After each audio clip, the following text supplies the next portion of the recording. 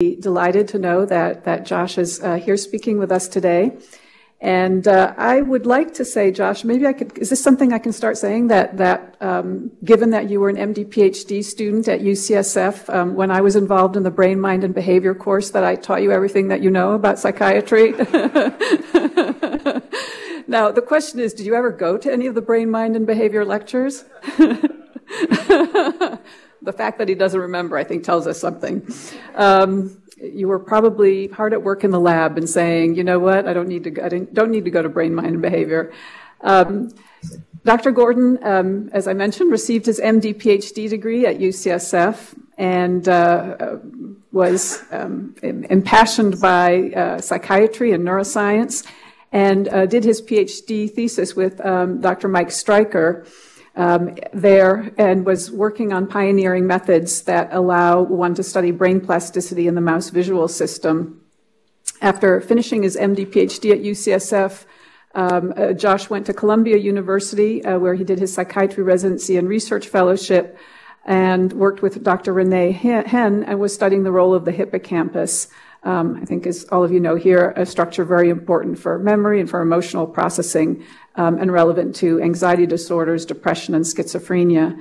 He joined the Columbia faculty in 2004 and has been there developing an internationally recognized lab that has really done groundbreaking work for the field of biological psychiatry, focusing on understanding patterns of neural activity and the way neurons are communicating to each other, across distributed systems in mice who carry mutations that are relevant to psychiatric illness, and we'll be hearing about some of that work shortly.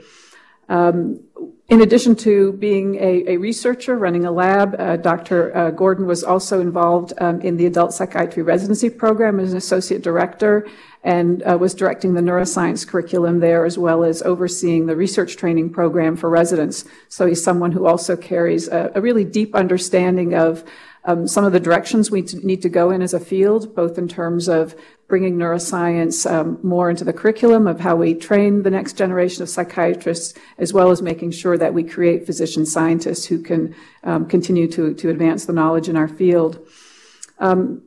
Josh has been recognized by a number of prestigious awards, including the Rising Star Award from the International Mental Health Research Organization, and the A.E. Bennett Research Award from the Society of Biological Psychiatry, and the Daniel Efron Research Award from ACNP. But perhaps, beyond all these honors, I think it's important just to point out that, Josh represents really the best of what we can feel excited about for the field of psychiatry. Someone who is doing very important, thoughtful research that is going to allow us to elucidate really critical brain mechanisms for understanding some of the serious mental illnesses, but someone who's also able then to dialogue and to interact both with researchers who are doing work at other levels of analysis, and also with the patient and the patient's family.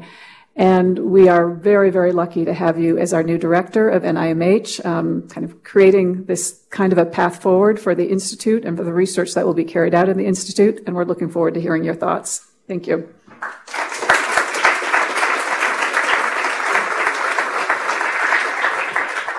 Thank you, Dr. Vinogradov. Thank you, everyone, for the invitation to come here and speak with you, for coming to hear me, and for tolerating me as your NIMH director. Sophia did mention that she was actually my attending on my fourth year psychiatry rotation when I was finishing up at UCSF. Maybe there are reasons why she chose to leave that detail out. But I do remember her as a particularly caring and apt psychiatrist, and I really actually did learn a lot about psychiatry from you. So thank you for that as well. So I am in the unenviable position of being caught between two worlds when I come to talk to people, whether I should talk about science or NIMH agendas. And I've chosen today to do a little bit of both, at the risk of not doing a good enough justice at either. But I hope you'll bear with me, and hopefully it'll work out in the end. I think it's important that we think about what are the challenges and opportunities in psychiatric research in general. And so I want to sort of start with that. That'll be a little bit my NIMH director hat on top. And then it so happens, of course, that I see two aspects of the challenges and opportunities is relevant to my own research. So I'm going to tell you two stories that emerged from my laboratory. One that's regarding schizophrenia and looking from gene to behavior through the circuit. And the second is looking at circuit dynamics and how that might matter and how we can show that matters for psychiatrically relevant behaviors. And both of these stories, of course, are going to be stories of mouse models and trying to understand the neural basis of psychiatrically relevant behaviors. And then and that's the scientist hat. And then I'll put back on my NIMH director hat and talk a little bit about what it would take to move the kind of research that I and others have been doing in the neural circuit field to actually being relevant for practitioners in terms of how we can imagine developing novel therapies for psychiatric disorders. So challenges and opportunities. So the NIMH mission is to transform the understanding and treatment of mental illnesses through basic and clinical research, paving the way for prevention, recovery, and cure.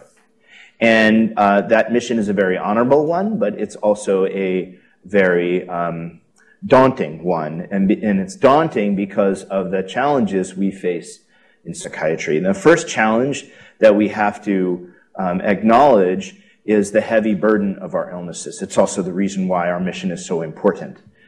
So this is a plot of the percentage of U.S. adults at any given time, I think this was in 2015, who have any psychiatric or substance abuse disorder, and it comes out to close to 20% of adults at any given moment in time are suffering from an episode of a psychiatric disorder.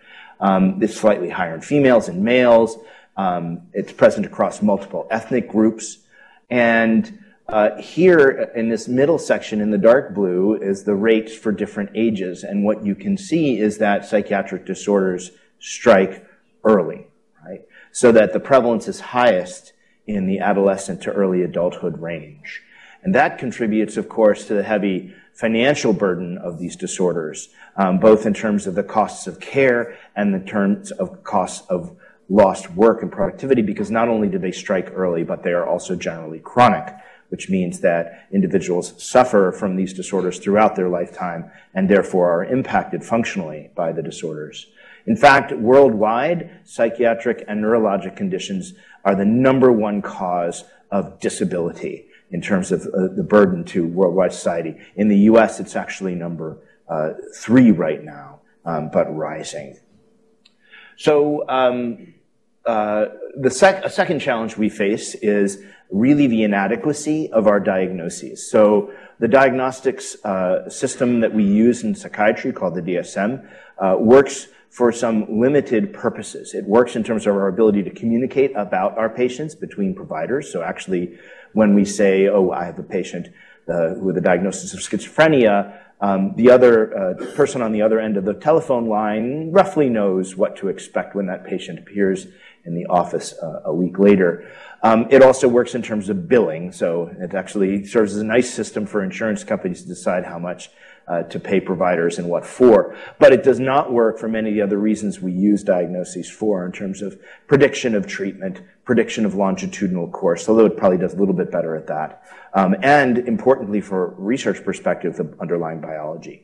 One of the reasons, of course, is that one of the best illustrations, I think, of how inadequate our diagnoses are is this graph, which is a plot of individuals, a few hundred, in this case, children, although the plot would look identical for adults or nearly identical, children who present for psychiatric care to a clinic, and they get what's a very, very thorough, structured interview to try to figure out what diagnoses they have.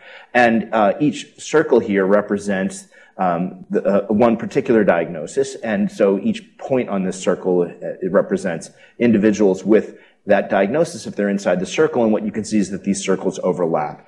That is that that it is the rule rather than the exception that a child presenting for mental health treatment has multiple diagnoses. Do we really think that child has multiple things wrong with the brain? It's possible, but isn't it also, in fact, I would argue it's more likely that our diagnoses are overlapping, not because individuals have multiple things wrong, but because we don't yet know how to categorize what's going wrong well enough to do that. A third challenge we have in psychiatry is that of biomarkers. So what is a biomarker? A biomarker is some biological value that we can measure that helps us clinically in one way, shape, or form. So if you have a fever, you go to the doctor, they're going to draw blood, and they're going to measure your white blood cell count to see if you might have an infection, because people who have an infection generally have elevated white blood cell counts. If you go to a psychiatrist with depression, yes, they might draw blood, but it's to rule out stuff that's so rare, it's really almost irrelevant. There's certainly virtually nothing that will help us guide our treatment decisions within the realm of psychiatry itself. Another purpose of biomarkers, rather than to predict a treatment response, is to follow the course of an illness. And this is an image here of individuals with Alzheimer's disease, one unaffected individual, 3 affected individuals at increasing severity of their symptoms. And you can see in the warmer colors are high levels of amyloid deposition in the brain. And you can see that amyloid deposition tracks the course of the illness. So you can follow whether or not an individual is progressing rapidly or slowly by following the amyloid. This, of course, also tells you something about the neurobiology potentially of the illness. We can see that there is amyloid in the brains, and we can then study what leads to the deposition of amyloid and maybe design some treatments based upon that, although my understanding of that hasn't worked out entirely perfectly, but we do understand something about the neurobiology of Alzheimer's from that. So we have high burden. Our diagnoses are inaccurate. We don't have any way of tracking our patients or predicting whether they're going to respond to a given treatment. And our treatments, that's the holy grail of psychiatry, right? Because actually we do a good job of treating our patients. That's been the lore. And we do a fair job of treating many of our patients, but even in the best of situations where we have a number of different treatments to choose from, we don't do a good enough job. And this is best illustrated by some results of a rather large NIMH-funded study of depression treatments, where individuals started out the study, they were assigned to one particular treatment group, they got an antidepressant treatment. If they didn't respond, they went on to a different one, didn't respond, stayed step 3 and step 4, they went on to further and further treatments. And what you can see is that on the first treatment, about a third of patients will respond with a robust improvement. The second treatment, you'll get another 20 or 30%. But you max out, even after exhausting 4 different antidepressants, at about 70% of individuals with what we call remission, which is complete resolution of the symptoms. So that's pretty good, but not good enough, right? Because it means a third of our patients are not getting better with this medication. And there's the other worst thing about it, though, is even when the treatments work, they don't last all that well. They don't actually work in the long term. This is all comers, so it's not just those who've achieved remission, that's 70%. But if you look at the percentage of people who relapse within a year, even after they go through these treatments, you can see that between 1/2 and 3/4 of individuals who started out this study will have a second episode within a year, right? So a large fraction of those who get well actually relapse. And so our treatments, when they work, they don't work long enough or well enough. So those are the challenges. We got heavy burden, poor diagnoses, no biomarkers, and inadequate treatments. So why the heck would I take this job? And the reason why is because I actually am really optimistic about our ability to turn the corner on some of these issues. And why?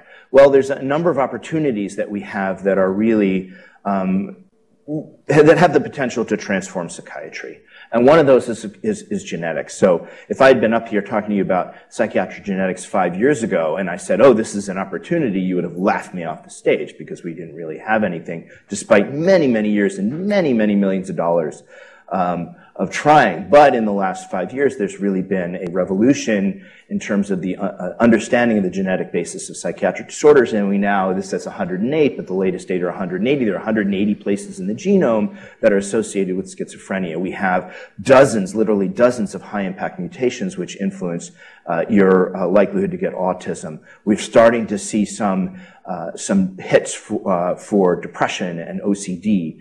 And PTSD. So we're starting to get an understanding of the genetic liability to contract these disorders, which is only one of the etiologic factors, but it's an important one that gives us clues into the neurobiology. I'm also excited about something that I know is going on here a lot, which is the theoretical and computational approaches that are maturing and that have the potential to really impact the field of psychiatry. And we'll talk more about it for those of you who come to the panel this afternoon, but this accompanies multiple different facets of bringing these approaches to psychiatry, including what many people think about in terms of, large data sets and data mining and being able to use deep learning methods to extract reliable information from large complex data sets, but also biophysical modeling of how the brain works, what we call computational phenotyping, which is trying to understand what are the computations that the brain needs to compute to accomplish specific behaviors, designing behaviors that give you accurate measurements of those computations, and then trying to figure out what are the neural substrates underlying those computations. So all these different approaches have the potential to transform our understanding of how the brain works, and if applied to psychiatric problems, to improve our ability to treat patients. And then the third one that I want to mention is circuit neuroscience. And this is another revolution that's really happened in the last decade or so, where we've developed, at least in mice, the capacity to deeply understand the role of really, with exquisite specificity, specific neuronal subtypes, specific projections, specific pathways, specific circuits, complex behaviors. And the explosion in knowledge that gives you in terms of of where to look for deficits in psychiatric disorders. And you put these things together, genetics that can define some of the biological substrates, computational analyses and approaches that will allow you to figure out, well, what are those substrates trying to do, and then circuit neuroscience that give you the ability to test those hypotheses in really robust ways. And we have the potential to make a big difference in psychiatry. Okay, so I ended with the circuit. I ended with the circuit on purpose because now I'm going to talk to you a little bit about how we've used these circuit approaches to understand biology of relevance to psychiatric disorders. And again, I'm going to tell you two stories. The first one is really a genetic story, or combines genetics and circuits, and then the second one is a circuit-specific one. So if we go back from the 108 loci or 108 for schizophrenia, and we think more globally about how do we understand psychiatric illnesses and how do we model them in model organisms, you need some biologic clue to be able to say, oh, the thing that I'm studying in this organism may be relevant to human psychiatric disease.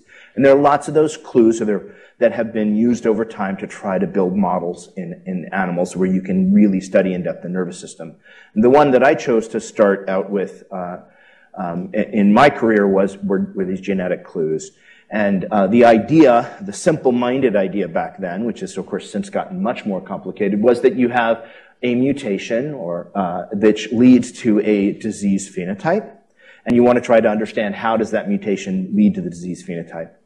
Of course, genes don't code for behaviors. They code for molecules, right? Molecules which affect cellular processes. So if you want to understand how a gene mutation leads to a disease phenotype, you need to understand how that mutation affects the neuron, the cells of the brain, how those neurons wire together into a circuit, and how that circuit function is affected by the mutation, how those circuits wire themselves together into whole neural systems, and how they produce behavior, and how all of this process is altered by the mutation of interest. Now, you need this for, yes, a full neurobiologic understanding of how that gene leads to behavior. But there's another reason why you need this multiple level understanding, and that is because in psychiatry, we do not know where the next treatment is going to come from. Most of our treatments in psychiatry are leveraged in two locations. One, at the level of the cell, where we target receptors or second messenger things, or mostly receptors, to tell you the truth, and transporters, that affect the behaviors that we study. There's another set of treatments, though, that actually are aimed at the level of behavior, right? Psychosocial treatments, cognitive behavioral therapy, and the like, that have real, genuine impact on psychiatric disease. There are beginning to be some treatments that are aimed at the level of the system. So we have transcranial magnetic stimulation, deep brain stimulation, etc. And so we can imagine that interventions at any one of these levels might work to help our illnesses. So we really want to thoroughly understand the progression from gene to behavior, because we don't know where this new information that we can get from the genes is going to help us design new treatments. So for those two reasons, thorough biological understanding, and we don't know where our treatment's going to come from, it's important to understand this entire pathway. So, of course, that's a big ask. And I already told you there's lots and lots of genes or places in the genome that we think are relevant to schizophrenia. Where does one start? I chose to start, for various reasons, with a particular microdeletion syndrome, which leads to an increased risk for psychotic syndrome, which is otherwise indistinguishable from schizophrenia. This syndrome is called the 22q11 microdeletion syndrome because it's a microdeletion on chromosome 22. You're missing about 24 genes in the human genome. And if you are unlucky enough to have this mutation, you have about a 30% chance of getting schizophrenia. Compare that to the base rate of 1%. That's a 30-fold increase. By the way, most of those other 180 loci, we're not talking about anywhere near as big an increase. Instead of a 30-fold, it might be a 20% increase or a 1.2-fold for the biggest impact of those other 180 loci. So this is a different kind of genetic contributor with high penetrance. If you look in schizophrenia clinics, estimates range from 0.5% to 2%. So we can take an average, say about 1% of patients with schizophrenia have this microdeletion. And the microdeletion is associated with working memory deficits, and fortunately, 22 of those 24 genes lie next to each other on mouse chromosome 16. So several different groups, including that of my longtime collaborator, Joseph Gogos, and Maria Kariorgu, made mouse models of this central deletion region and examined behavior. So that's the gene that my work focused on. What about the disease phenotype? Well, I wasn't brave enough, although others now are, to tackle the issue of why of hallucinations in a mouse or delusions in a mouse. So I chose instead the cognitive symptoms that are associated with both the microdeletion and generic schizophrenia. And so I chose to study working memory. How do you study working memory in a mouse? The behavior test we used was a very simple T-maze delayed non-matched to sample test. It's called that because there's 3 phases: a sample, a delay, and choice phase. During the sample phase, the animal's instructed of which arm on the T-maze to go to retrieve a reward by the presence of a wall. So it only has one way to go, gets a reward. There's a delay. It has to remember where it went in the sample phase. And then faced with the decision of which arm to go to, it must execute an action to go to the opposite arm. Very, very simple test. Mice without this microdeletion learn the task in about 3-4 days of 10 trials a day. Mice with the microdeletion take longer, on average about 2 to 3 days longer to learn the task. Actually, by the end of their training, they do just as well as wild type, so they can execute the task well, but they have an acquisition deficit. So that's the behavior I'm trying to explain with the microdeletion. So how does one go about this? Well, for many reasons, not the least of which is that for me it was the most interesting. I started at the level of neural systems. We already knew something about what neural systems are important for the accomplishment of this T-maze behavior, thanks to the work of lots of neuroscientists who showed that if you lesion or silence the hippocampus or the prefrontal cortex, particularly the medial prefrontal cortex, particularly the prelimbic region within the medial prefrontal cortex, you disrupt behavior in this task, both actually performance and expression. If you disconnect them through any number of manipulations, one of which I will show you later, you also disrupt performance and acquisition in this task. So the idea is that these two structures must work together to accomplish the task. So we asked, do they work together in mice, and do they work together in the mutant mouse? So we put electrodes into these two brain regions, recorded neural activity simultaneously from the two of them, and looked at Yes, activity in either brain region alone, which I can say grossly was normal, so I'm not going to talk about that today, but also the degree to which neural activity in the two regions synchronize with each other as a proxy for how well the two brain regions are working together and talking together. How do we do that? Well, neural activity in the hippocampus conveniently goes up and down and up and down and up and down in a rather regular rhythmic oscillation over time. And the bulk of that oscillation is, the bulk of the energy of that oscillation is happening at a particular frequency range around the theta frequency, or 8 hertz. And we can record simultaneously the activity of individual neurons in the prefrontal cortex. And those neurons seem to occur, at least in this recording, at a particular phase of that oscillatory cycle. They seem to be occurring as the oscillation makes its upward swing in the hippocampus. So these are individual neurons in the prefrontal cortex, bulk activity called a local field potential in the hippocampus, and they seem to be synchronized. So how could they synchronize? Multiple ways. The most convenient way would be as if they're talking to each other. And indeed, what you can show is in a given neuron, most of the spikes of that neuron do occur at a particular phase of the theta cycle, that upward swing.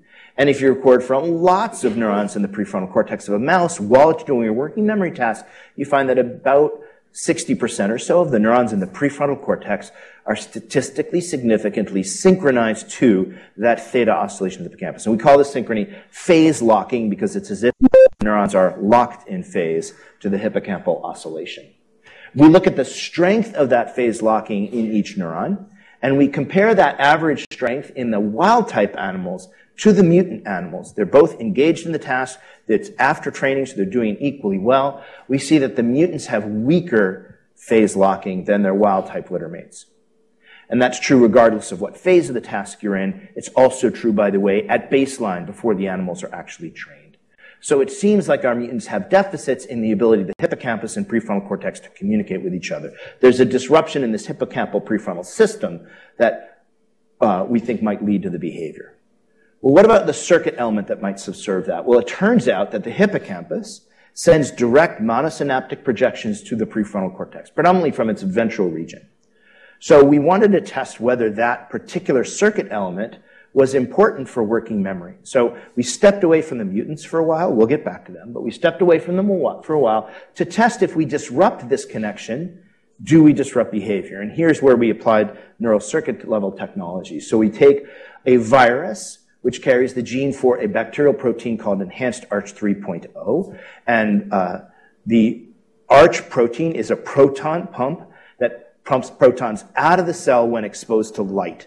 So if we shine light on, for example, neurons that are expressing the ARCH, they will pump protons out of the cell, hyperpolarize, make it more difficult for them to fire action potentials.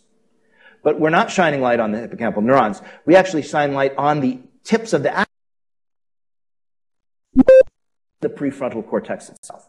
So we're not turning off the whole hippocampus. We're only turning off, not quite turning off, but we're only inhibiting the neurons that are actually projecting to the prefrontal cortex. So we're getting rid of this very specific circuit element, the connection from the hippocampus to the prefrontal cortex, and particularly this monosynaptic direct projection. What happens when we do that during behavior? Well, if we shine the light during the whole trial, or during the sample trial, in red, you can see the sample phase of the trial, the encoding phase of the trial.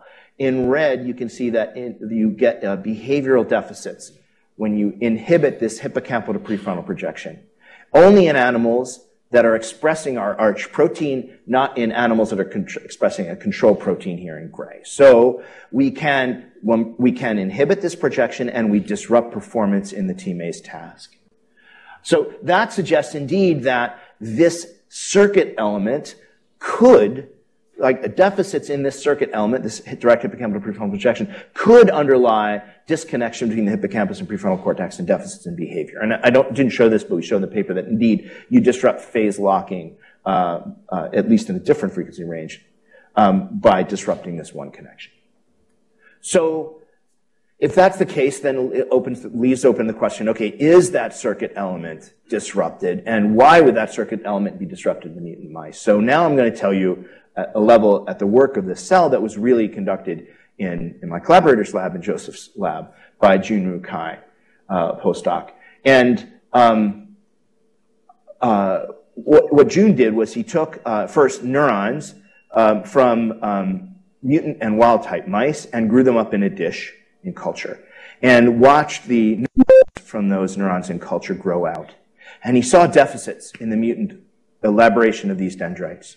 Then he labeled up these neurons actually in vivo in animals, in mutant animals and wild-type animals, and that's what I'm showing you here. I'm actually showing you cortico-cortical axons from one prefrontal cortex to the other, but the same thing that I'm showing you here is also true for the hippocampal cortical axons that we just studied optogenetically. What we found in these axons is that mutants lacking either one gene with this region, which I'll talk about in a moment, ZDHHC8, or the entire region, have decreased branching in their glutamatergic long-range connectivity axons compared to wild-type mice.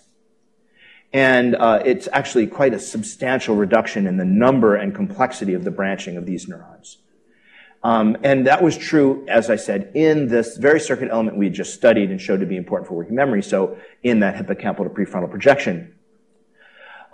What was going on at the level of the cell that created this? Well, by careful biochemical studies of the axons in vitro, he was able to show that there was dysregulation of a kinase, GSK3 beta, in these axons as a result, that was a result of a loss of this one particular gene within this brain region. And he was able to show that that was causally related to the axon outgrowth because if he antagonized this kinase, so the kinase was two axons, if he antagonized this kinase, he rescued the axonal outgrowth phenotype. So that work suggested this overarching hypothesis that deletion of this microdeletion region in a mouse, probably due to the loss of this one gene, or at least contributing factor is this loss of this one gene, ZDHHC8, leads to deficits in axonal branching, including axonal branching of the hippocampal to prefrontal projection, which then disconnects the hippocampus to prefrontal cortex and leads to cognitive deficits. So the question is, how could we test that hypothesis? And fortunately, June and Joseph gave us the magic bullet that allowed us to test the hypothesis, at least to provide some initial evidence that this hypothesis could be true, because we could biochemically rescue the axonal branching deficits and then ask whether that rescues the systems and behavioral level phenotypes. So that's what Makoto Tamura, postdoc in my lab, did. He treated mice through the early period of, well, not really early, through 4 weeks of postnatal development with an antagonist, the same antagonist that June showed reverses the axonal outgrowth deficits, waited 3 months for them to grow up, implanted them electrodes, put them in the T maze, and this is the behavioral result on the left. Wild-type mice learn the task in 4 days. Mutant mice take a couple days longer. Mutant mice treated with the drug back to wild-type levels in terms of how quickly they can acquire the T-maze task. This is our phase-locking value, a different value than the one I showed before, different computation, but the same thing.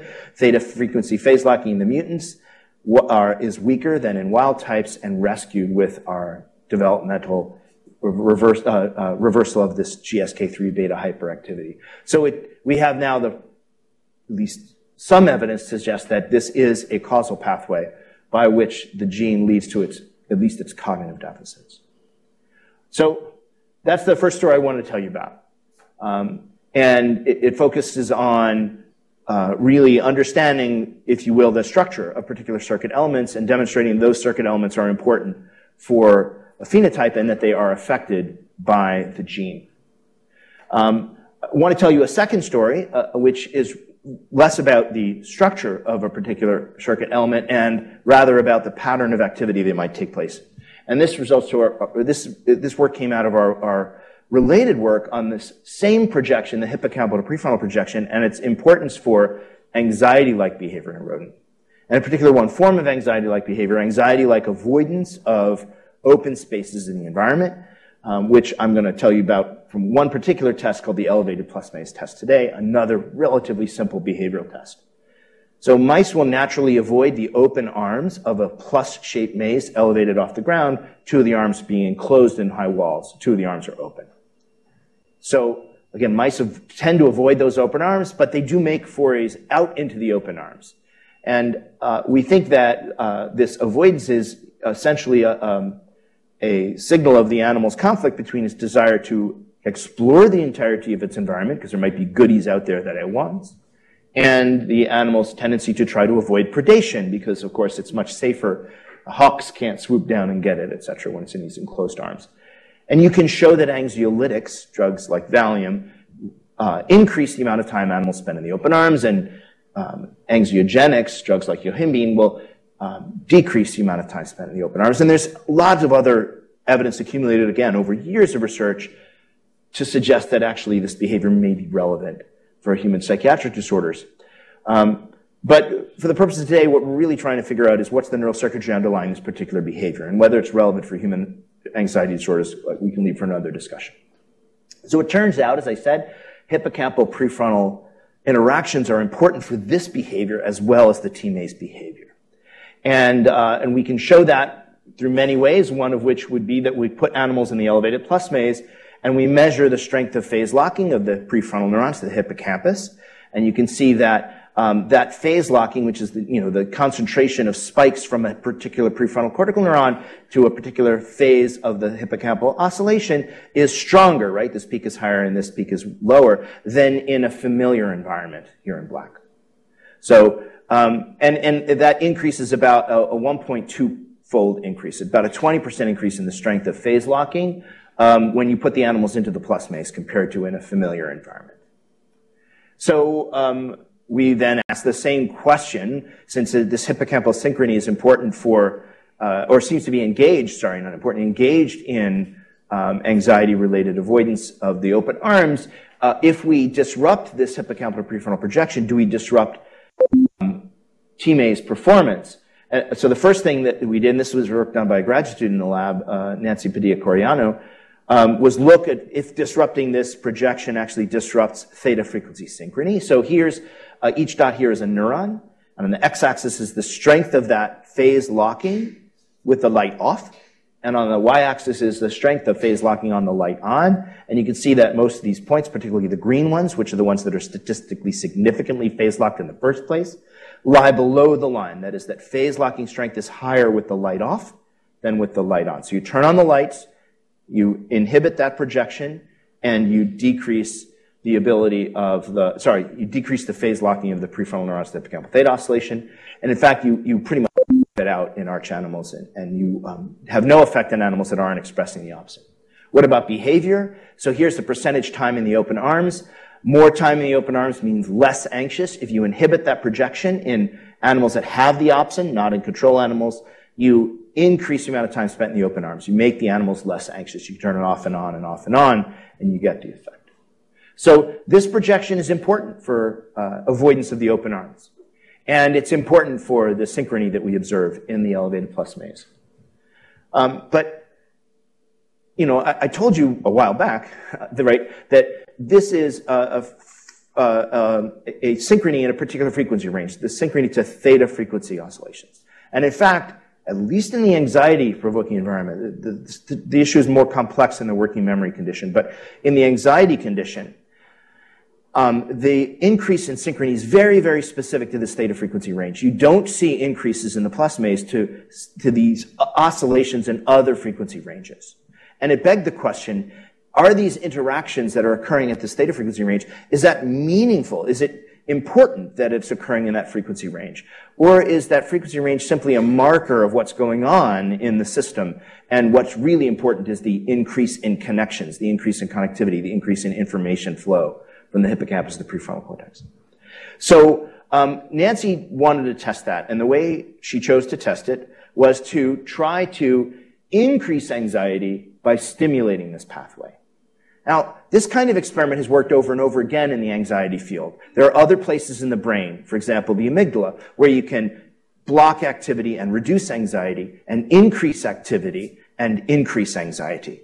But in the amygdala and these other places, the dynamics don't seem to matter. You can just increase activity by pulsing randomly. You can increase activity by giving a drug that just overall increases the excitability of amygdala neurons. You can increase it through actually electrical stimulation, and you get much the same thing. But we had a hypothesis here that the dynamics would matter, and that maybe the theta frequency is really important. So Nancy chose to stimulate this pathway 3 different ways. One is to induce in these terminals an oscillation that mimics the natural oscillation of the hippocampus. It's still artificial, it's exogenous, but it mimics the ongoing oscillation in the hippocampus. or at that same frequency, deliver sharp pulses 8 times a second, or the oscillatory stimulation at a different frequency, 20 hertz. Now, I do have to explain a little bit more why these two methods, the pulse method or the oscillation method. Well, if one thinks about information flow in the nervous system, this pulse method is a little bit strange. Why? Because if you shine a bright light in a pulse, what you're doing is taking all of the axons that go from here to there and activating them all precisely at once. And we know that's happening neurobiologically. You can measure it, right? So you're getting this volley of information 8 times a second that's meaningless, right? It has nothing to do with the behavior. But we reason that maybe by inducing an oscillation in these axons, what you're not actually causing massive simultaneous activity in the pathway, but you're simply modulating it. And maybe that's going to do something a little bit different. And I wouldn't be telling you if it didn't, and we'll try to figure out what it might be doing specifically. And then, of course, we have the different frequency to see if theta frequency really matters. So same paradigm we did for the inhibition. Put the animals in the plus maze, leave the light off for 2 minutes, on, off, and on, except instead of continuous light to inhibit, you're giving these 3 different patterns of activity in 3 different sets of animals. So we have control mice that are not expressing the opsin. You have mice expressing channel rhodopsin now, an excitatory bacterial protein. When you shine light, it activates things. But again, we're shining light on the terminals and on the cell bodies. And the first thing we did was measure behavior to see whether we should bother with doing any more of these experiments. So if you turn on an oscillatory sine wave at 8 hertz, you do the opposite to inhibition. Remember, inhibition increased the percentage of open time, the amount of time the animal spent on the open arms. Excitation decreases it. So that's sort of what we expected, the opposite effect. But if we do the typical thing, that is pulse activation, we don't actually see a behavioral effect. And if we oscillate those terminals 20 times a second instead of 8 times a second, we also don't see an effect. So this suggested, number one, that frequency matters, that this hippocampal to prefrontal system might be somehow specialized to receive information at this theta frequency, at this 8 hertz frequency that is the natural frequency of the pathway. The other thing it suggested, though, is that this sine wave is really doing something genuinely different than the pulses. And then the question we had to ask was, well, what is it doing? So Nancy turned to a postdoc in Christoph Kellendonk's lab, Sarah Canetta, to look at what happens with these stimulation paradigms at the level of the synapse by using an in vitro preparation, a slice preparation. So she put channel rhodopsin into those hippocampal neurons, took slices from the prefrontal cortex and recorded from prefrontal cortical pyramidal neurons with a whole cell patch clamp, and stimulated with light. So she's stimulating just these hippocampal inputs onto those prefrontal neurons. And this is recordings of the current in those prefrontal neurons. And what you can see is when you pulse activate these inputs, you see what you should expect to see. That is, each pulse evokes a postsynaptic response. That's this downward current here. Each and every pulse invokes a downward current in the prefrontal cortical neuron. And indeed, that lasts for as long as we tried, which is 2 minutes, as long as we did it for behavior. 20 hertz pulses, though, don't do that. If you pulse 20 times a second, you see that there's not these responses to each one of these light pulses. So already we actually have learned something. This synapse seems to be specialized in some way that permits 8 hertz information to get through, but not 20 hertz information to get through. Doesn't explain why the pulses don't do their thing, but it explains why 8 hertz. And we know, by the way, that channel rhodopsin in hippocampal neurons follows 20 hertz stimulation. So it's not some artifact of our molecule that we used that it can't follow these pulses. All right.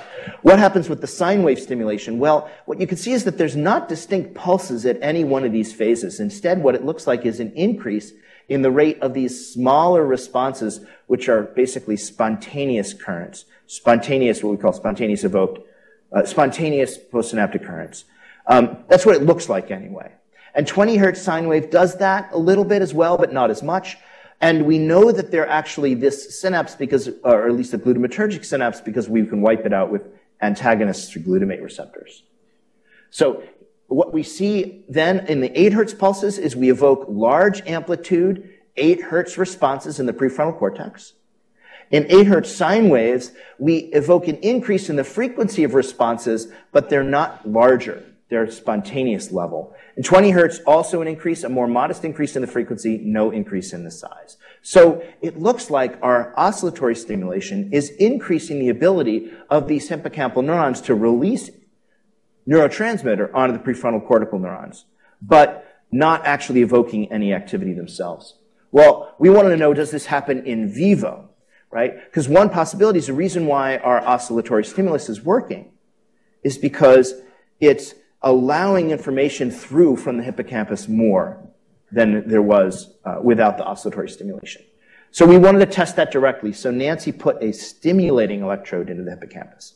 So she can evoke action potentials in the hippocampal neurons. They'll travel down the axons and then invade those axon terminals where we're shining our light and evoke responses in the prefrontal cortex. And indeed, you get responses in prefrontal cortical neurons. These are all the spikes timed to the stimulation in the hippocampus, and each line represents a spike from that prefrontal cortical neuron. You add them up over multiple trials, and you can see that you get a modest increase in the rate of a neuron's activity by stimulating in the prefrontal cortex, by stimulating the hippocampus. You turn on our 8 hertz sine wave stimulation, and you boost that. So the sine wave does indeed allow information to flow better through this hippocampal prefrontal synapse. 8 hertz sines do it better than 20 hertz sines, and it has to have the arch protein. Now, if that's true, then the question then becomes, does the oscillation matter, or is it simply depolarizing the terminals, making that transmission easier? And it turns out oscillation matters, and why do we know that? Because the prefrontal cortical neurons become phase-locked to the light stimulus. Right? So this is the strength of phase locking to the light stimulus. This is without the opsins. You can see this is bigger than that. So we can entrain those neurons. We can phase lock those prefrontal cortical neurons to our light stimulus, to our artificial light stimulus. We can do it at 8 hertz. We can do it at 20 hertz. But here's the kind of cool thing, I think anyway. That entrainment works better in the plus maze than in a familiar environment. So we're taking our mice, we're doing this artificial stimulation. We're asking, do the prefrontal cortical neurons respond to this artificial stimulation? The answer is yes. They do it better to 8 hertz than 20 hertz. Again, our synapse is frequency specific. But there is a frequency specific potentiation of that entrainment, of the ability of our artificial stimulus to drive prefrontal cortical neurons when you put them in the plus maze. So there's two things going on in the plus maze when we're doing this optical stimulation. Number one, the synapse is better able to respond to 8 hertz. Number two, that better able to stimulate at 8 hertz is increased by something else that's happening in the animal, some behavioral state-dependent process, maybe neuromodulation, maybe the activity of a different input, we don't know. Okay, there's one more thing. I feel like I'm Steve Jobs. It turns out not just that hippocampal prefrontal synapse is entrained to this artificial light oscillation. This is a tracing of the local field potential in the hippocampus, and it looked eerily as if this light we're giving to the prefrontal cortex is somehow driving activity in the hippocampus. And indeed, what you can see using a measure called coherence, which is the degree to which the light oscillation lines up with the local field potential oscillation, there's increased coherence, particularly at this 8 hertz range when we turn on the light compared to when we don't have the light on. Well, sorry, that's not right. Sorry, that wouldn't make any sense. This is arch animals, this is EYP animals. So we can evoke, if you will, an artificial theta oscillation in the hippocampus by stimulating the prefrontal cortical terminals of those neurons. And it takes about 5 seconds before that works. And why that's important is because backpropagation, for the aficionados, should work immediately, and it doesn't. So what we think is happening is that the whole circuit now gets entrained to the light, that we're engaging this reverberant circuit that goes throughout the brain, or at least through the parts of the brain that are engaged, so that not only are we, one, facilitating this 8 hertz synaptic transmission, two, engaging some natural mechanism that happens when we put the animal in the plus maze, but three, we're actually driving hippocampal activity so that the hippocampal inputs are actually timed to get to the prefrontal cortex when our light is on. How do we know that? We can now look at the phase locking of prefrontal cortical neurons to the hippocampal local field potential when the light is on versus the light is off, and you see a big increase, only to 8 hertz, not to 20 hertz. So we are doing multiple things with our artificial stimulation, and it's telling us multiple things. Number one, this synapse is specialized for 8 hertz. 8 hertz matters. Number two, there is some ability of the whole circuit to entrain at 8 hertz that's not there at 20 hertz. And number three, if we can enhance information flow from the hippocampus to the prefrontal cortex, we enhance anxiety. All those three things in this one experiment. And there's a fourth thing that's a cautionary tale for any kind of neurostim. It is, you think the reason why you have your behavioral effect is you're doing something right here at the level of the hippocampal prefrontal synapse, but really you have widespread effects throughout the brain. We don't know throughout how much of the brain, but at least engaging these. And by the way, this back projection is at least 2-3 synapses. So, okay. So, neural activity, the sum is that when you probe circuit dynamics, you find out that dynamics matter. And, I don't know. Okay. So now, I want to turn towards this final part, which is translating. So, hopefully you've got the impression that we can use neural circuit technologies to learn a lot about how both the genes and the circuits in the brain alter psychiatrically relevant behaviors. And that was the whole point, besides me just, egotistically telling you about my research so you could think it's cool. Question is then, how do we translate that knowledge into information that's useful in the clinic? And I think there are basically two approaches that we can use. One I'm going to call the neurobiologic approach, and the other is the technological approach. And at least at the level of the NIMH, we need to pursue both.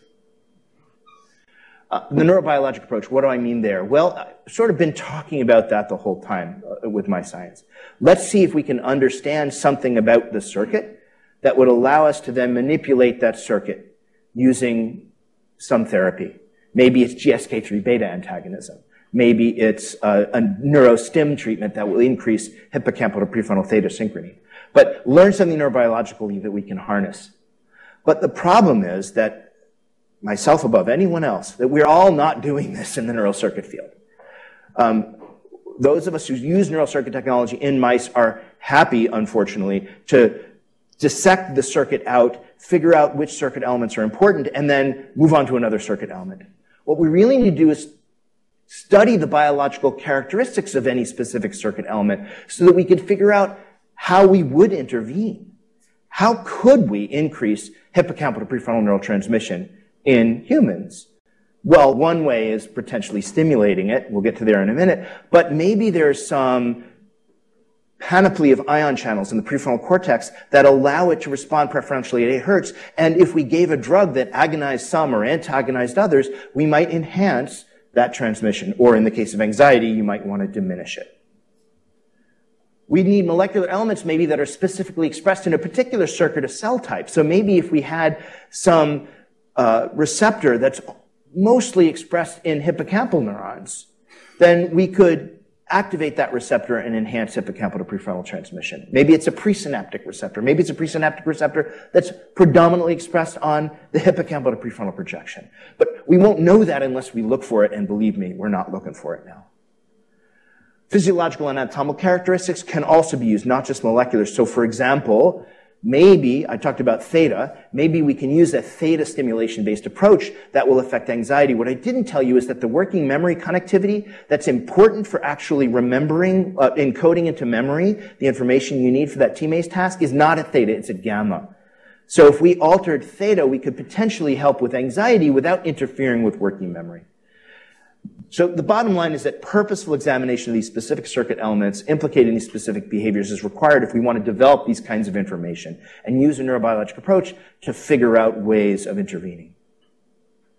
Then there's the technology approach. And the idea here is very simple. We have these technologies, they work in mice, maybe they would work in humans. You can imagine defining the specific circuit elements in the human, directing specific expression of neuromodulators to those neurons using the right target vectors, determining which kind of modulation you want to use, and then you want to minimize invasiveness. People have thought about this a lot, but the one big problem people haven't thought about enough is that this is the size of a mouse brain compared to the human. And it took 12 injections per side for Tim Spellman and Nancy Padilla, who worked on that technique, to label up fully the ventral hippocampus. That's the ventral, this is the anterior part of the hippocampus in the human. Like, we need vectors that infect bigger chunks of tissue. Let's just start there. We also need better explanation of this prefrontal cortex, which really is impoverished in the mouse. So we need intermediate models. We need intermediate models from the perspective of size and from the perspective of presence of circuit elements that we just don't really have in a mouse. That probably means primate. We also need ability to direct specific expression. Most genes are expressed in specific cells either by localized injection or by, even more so, transgenic animals that express proteins that allow you to limit expression of your gene to one particular cell type. We don't have that in humans. We are not going to make transgenic humans and breed them to help other people.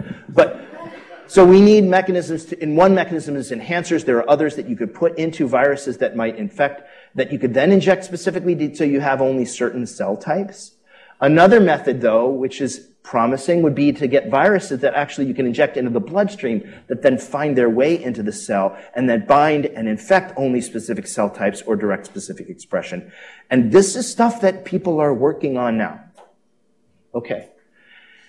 Then you got to figure out what you want to do when you do that. There's lots of different ways to do it. You can do it optogenetically. You can do it with a drug. The idea is you want to try to develop as minimum an invasiveness procedure as possible for two reasons. One, if we can avoid drilling holes in people's skulls, we should probably do it. Number two, prevalence rate of psychiatric disorders is 20%. Let's suppose even only 1/10 of them or 1/50th of them needed an invasive circuit technology. There aren't enough neurosurgeons. So anyway, that's a long way of saying, I'll just make one more point about this. So it sounds science fiction-y, and it's a little scary, but we have to remember what I said at the outset, which is the burden of our illnesses is tremendous and growing. And if we need it, there are lots and lots of people out there who are suffering so severely they would not think twice about a heroic intervention if it really works. The only way to find out if it really works is to start beginning to ask the question of how you would change things and testing it in more and more relevant animals. And at the very least, developing these technologies for the primate will help us translate the neurobiologic approach better and will set the stage for allowing us to do this in humans. So with that, I'll remind you about the mission, and I'm sorry I got to the end of the hour a few minutes late, but happy to take questions.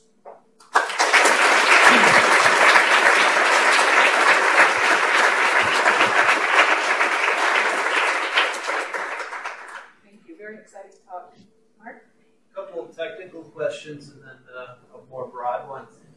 So the 8 Hz sine wave stuff is fascinating. So you mentioned Arch a few times, but that was channel rhodopsin? Yeah, it's channel rhodopsin. Okay. It was CHR2. It's yeah. Channel rhodopsin. Yeah. What was the other question? Oh, so that. So talking about the 8 Hz sine waves here. So that's the modulation of the intensity of the light. That's correct. Okay. Yeah, so it's actually a lot more light than the pulses, but just as much as the 20 Hertz. We could take it from 0 to, I think it's 5 milliwatts in a sine wave. So it's essentially a 50% duty cycle, but no sharp boundaries. And is that what you think happens with dreads? So there's an idea that people have, where the dread, which is just sort of in boosting activity, slightly. I wonder if those would work just as well. If you have any thoughts they might, because they might allow the endogenous theta oscillation to be better propagated. I would guess that they would work, but I don't know. And you couldn't test different frequencies that way, right? That's right. Yeah. But you could ask whether the dread facilitated 8 Hertz more than it facilitated synchrony at other frequencies. Yeah. So the context dependence is a super. That is, to me, that is the most amazing. Incredible. Yeah. That's really interesting. But my question came back to when you measured the hippocampal theta and you saw that was entrained. I mean, that is also super interesting. So, and you mentioned that as a cautionary tale because, you're making this very specific manipulation, you're seeing something more general, but it could actually be a really useful thing, right? I mean, it could be that you don't need to be so specific about what you're hitting, and you find out this way that you can do something much more general that would be maybe much easier to do with a non-invasive procedure. Right, so this is something that people have talked a lot about in the transcranial magnetic stimulation field, is finding a cortical target that will influence a subcortical target that you can't reach. So this would suggest that, yeah, you could do that. You could do it through an oscillatory stimulation paradigm at the very least. There are lots of other ways you could do it too.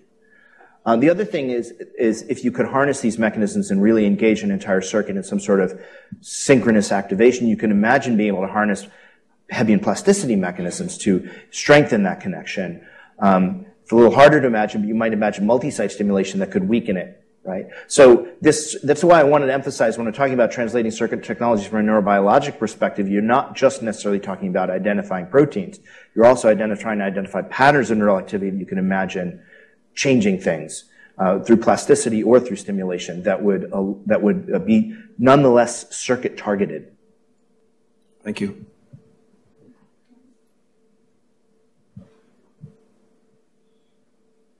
Thanks for a great presentation. This level of specificity is really exciting. And yet, as I'm listening from my lens as a clinical psychologist, I can't help but wonder what role there might be for behavioral interventions to alter circuit functioning. So that's actually in the same way that I just described for TMS. One could think about designing behavioral interventions that really definitively target circuit interventions. So, for example, the training, that many of you here study, cognitive training. One could use, and I think people are using, neural circuit approaches, at least imaging approaches, to try to define what brain regions you're activating. And then if you knew those brain regions were deficient in your patient or in your model, then you could fine-tune those behavioral interventions to try to activate that circuit. I thought you were going to ask a different question, which is that it's not likely that many of our psychiatric illnesses actually are confined to a particular circuit. And I think that poses its own set of problems as well, where you might need to think more holistically. So, for example, in the schizophrenia example, I emphasized the axonal branching in the hippocampal to prefrontal connection. Why? Because that connection is probably important for its spatial working memory deficits. But I also told you that cortical axons are decreasing branching. So I think something there, what you really might more need is that intervention like the GSK3 beta that's probably affecting axon outgrowth throughout the brain, and not to mention half a dozen other cellular processes, or maybe 10 times that. So my top 3 thoughts out of the 100 that you generated, integrated behavioral health is kind of a interesting way of providing mental health care. Who knew it meant me injecting a virus into somebody's brain? But we are moving in that direction. Okay, can I respond to that real quick? So we may be, and one thing that's interesting to think about is whatever method you're using to implicate the circuit, it's quite likely that we can pair that. We've been discussing that last 24 hours or so. We might need to, or at least we can, pair that with behavioral interventions that then strengthen the functionality of that circuit. So, one can imagine if you did this in a patient with schizophrenia, and overnight they're not suddenly going to be able to balance their checkbook, right? But you might, if you could combine behavioral and neurobiologic-based approaches, then you could imagine enabling a circuit to learn new things. Yes, and so underline the word combine, because that's where we're going. Combining different technologies, different approaches. Yes, it's very exciting. You almost escaped an hour-long presentation without using the word environment. but it was there, and I just want us to reflect on it. It appears that the enhancement occurs in the plus circuit, and so environment somehow recruits something else that we have yet to understand that has to do with environment. And so yep. You didn't use the word environment, but I heard it. And I'm glad, because I certainly didn't mean to exclude it. I think that the problem of incorporating environment thus far and is really a relative one, a comparative one. We know the entire genome We know that there's, whatever, 3 billion opportunities for things to go wrong, but it's only 3 billion. And we don't know the exposome, which is the new term we use for what are the sum of things that the environment can do. And my guess is it's more than 3 billion, but maybe not. But even if it's not, we don't know it yet. So it's easier to talk about genetics and the biological properties. Falsely easier, but easier. Last one. Yeah. I want to connect one of your early slides, which was kind of a Venn diagram of lots of different behaviors, which we call diagnoses, and 22q11. So you're going to tell me that 22q11 doesn't only produce psychosis. That's right. Yeah, so 22q11 is a perfect example of that Venn diagram. In I'm not advocating we change the diagnostic system just yet, but 22q11 is a diagnosis. You have a cause, you have a pleiotropy of possible effects. They're heterogeneous, but they're well defined. It's a diagnosis. You don't have this, that, and the other. You have 22q11 syndrome, which leads to several different conditions, including stuff in the heart, stuff in the thymus, and stuff in the CNS.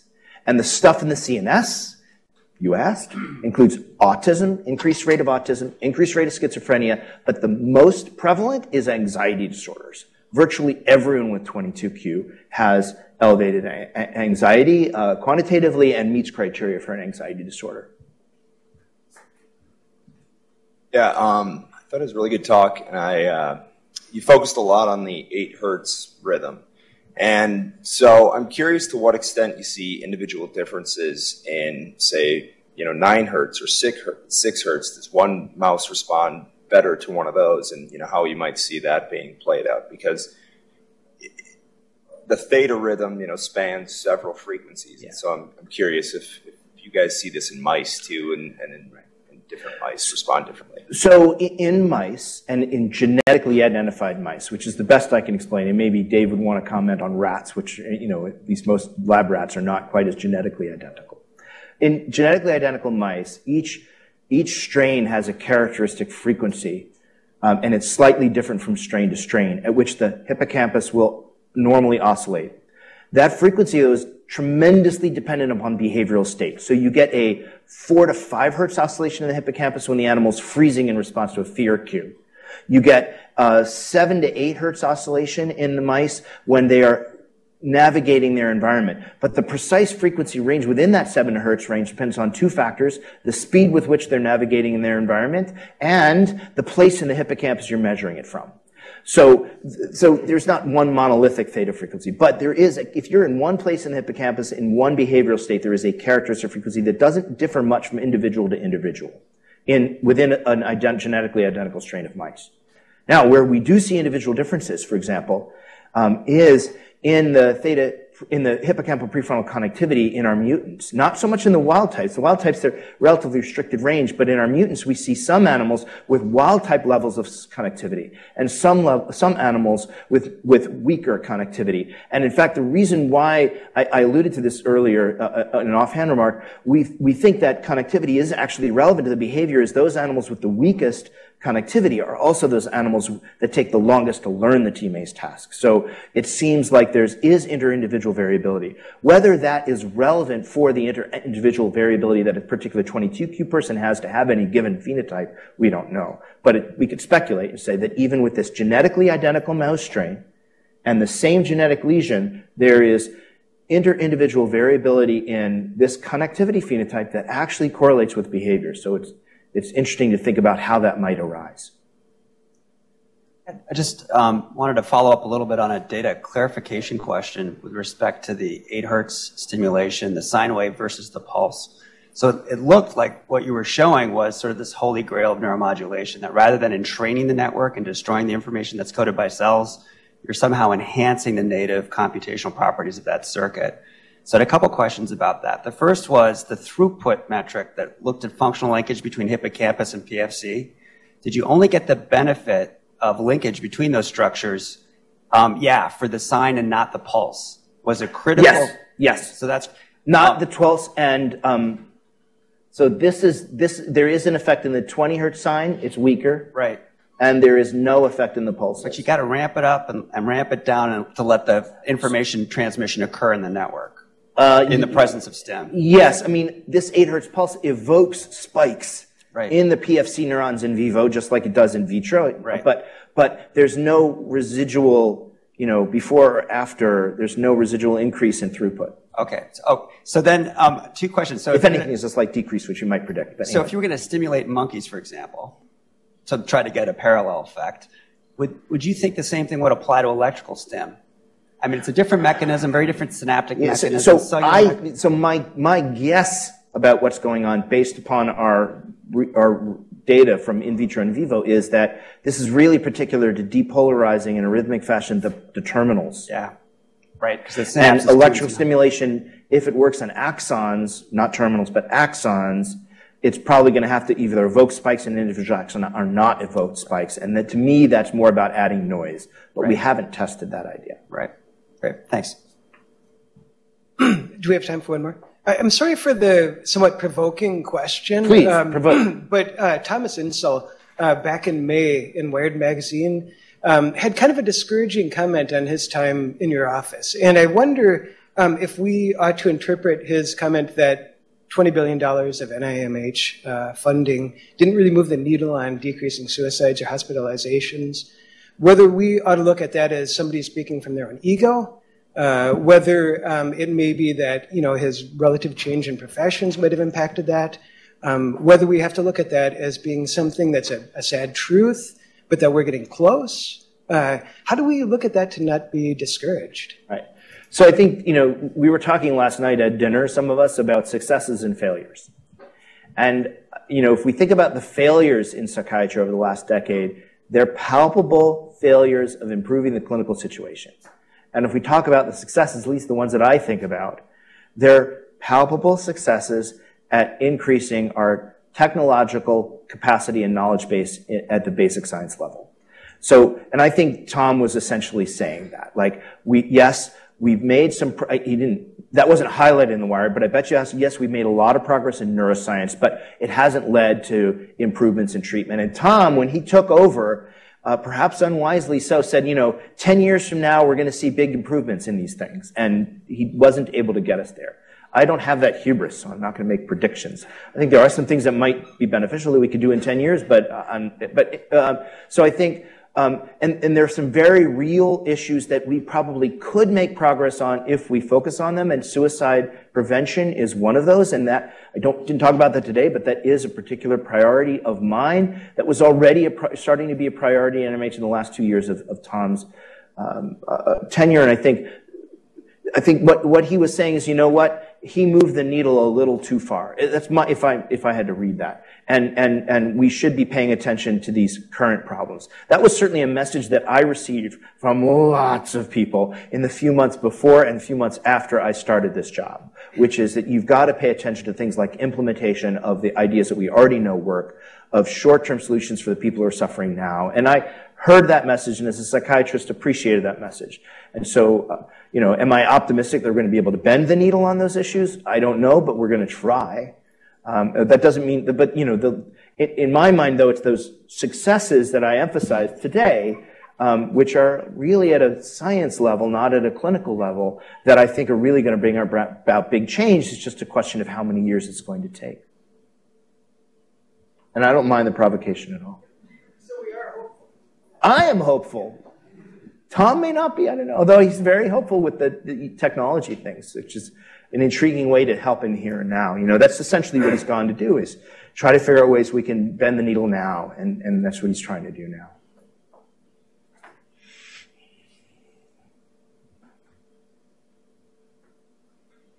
My question has to do with, I guess, phase locking as a biomarker, kind of going back to the early parts of your talk. And I guess I'm curious about the actual computations these neurons are encoding, or the information they're encoding during the test. Like, can you speak a little bit to, and this is just a more broad question about the field in general, why does that lead to, for example, in the T-maze, that this task is tougher to learn? And my question really is more about information content rather than information trafficking. Do we even need to know that if you have your gene to behavior flowchart worked out? So I skipped over the work that we've done on information content, predominantly in the prefrontal, really exclusively for my own work, in the prefrontal cortex, and how that depends upon the direct projection. There's a short answer which is that the prefrontal cortical neurons in both tasks represent the task-relevant spatial information. So they represent which arm the animal is in and the moment in the T maze, and they represent the openness versus closeness of the arms in the elevated plus maze. So we don't know, by the way, if it's the same neurons, but we suspect, based purely on the numbers, that they're overlapping sets of neurons at the very least. So they're representing task-relevant spatial information. And when you inhibit that direct hippocampal to prefrontal projection, their representation of task-relevant spatial information goes away completely. That's the astonishing thing. I didn't talk about it, but we only decrease this monosynaptic input by about 30 to 40% max. I shouldn't say that, minimum. We decrease the monosynaptic projection by 30% minimum. The overall hippocampal to prefrontal input, which includes polysynaptic components, we decrease by 30%. So that's why it's our max. So anyway, we completely ablate task-relevant spatial information with the manipulation in both tasks. Interestingly, and this gets to the gamma-theta thing, it's gamma that seems to be carrying that in the working memory, and theta which seems to carry it in the anxiety. But anyway, so what computation are the prefrontal cortical neurons performing? At the very least, they are performing a computation that leads their firing patterns to be spatially organized around task-relevant variables. We think they might be actually doing two different things in the different tasks. We think in the T-maze task, they are encoding into working memory, they're writing into working memory the spatial location of the goal from the sample run, and then retrieving it during the choice run. The reason why I say there's two different things is because we only wipe out one of them with the hippocampal inhibition, not the other. They can retrieve fine, but they can't encode. Now, in the anxiety-provoking environment, the best evidence we have, it's not thorough, but is that it's actually that they're actually engaged in inhibiting exploration of the open arm. So lots of reasons why I believe those two things. I'm happy to talk about some other time.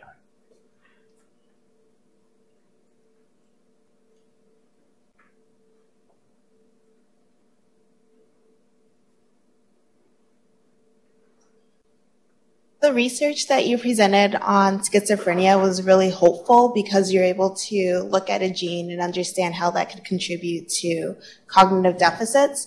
And I'm wondering about your antagonism approach. Is there a way that we can translate that into the patient population? Is there already a drug on the market that can target that receptor? And also, if we target that receptor in humans, are there a lot of side effects that we should be worried about? So the immediate answer to the question at hand is we're working on it. GSK3 beta is not a bad target to think about from a human perspective. There are drugs on the market that do lots of other things, but do inhibit it. One can imagine testing. But we need to know when in the life of the animal it's important to do it. We need a more proximate model, I think, to the human than the mouse to be able to be confident about it. GSK3 is expressed everywhere, and GSK3 alpha is in the heart, and antagonizing it is bad. So you want a beta-specific drug, and the drugs aren't that different. So there's lots of things we need to work on before we would think about moving to clinical trials. I was getting this up because I thought you were going to ask a different question, and I'm going to answer that different question because I get to do that. But I got to find this thing here. Someone can ask another question while I'm looking this up, and then I'll interrupt you. Here you go. Okay, I just had a quick question going back kind of a few questions ago when you were talking about bending the needle. Yeah. Go ahead. So there's already a disparity in people able to receive mental health treatment. And I worry a little bit about when we focus on all these methods, how are we going to reliably really put it into the actual population? And a lot of people, like a majority who are suffering from mental health, who may not have access to even adequate mental health or healthcare in general as of now. And you mentioned in one of your slides, the approach in total of circuits is one, identifying parts of the circuit and then you know, people will just want to go to the next part of the circuit, but you mentioned how important it was to look at ways to modulate it. How important do you think it is for scientists to be mindful of, at the same time, searching for feasible ways to modulate these circuits to really impact the environment now, considering the burden is so high right now? So I think it's a great question. So I have to avoid being political because I'm not allowed to be. But access to mental health care is terrible right now. And that's despite laws that are intended to enhance parity. And that's despite, you know, considerable effort. But we don't have enough resources expended on mental health care right now to reach everyone. And even if we did, there would be issues of access having to do with geography, having to do with bias, and actually having to do with bias on both sides of the equation.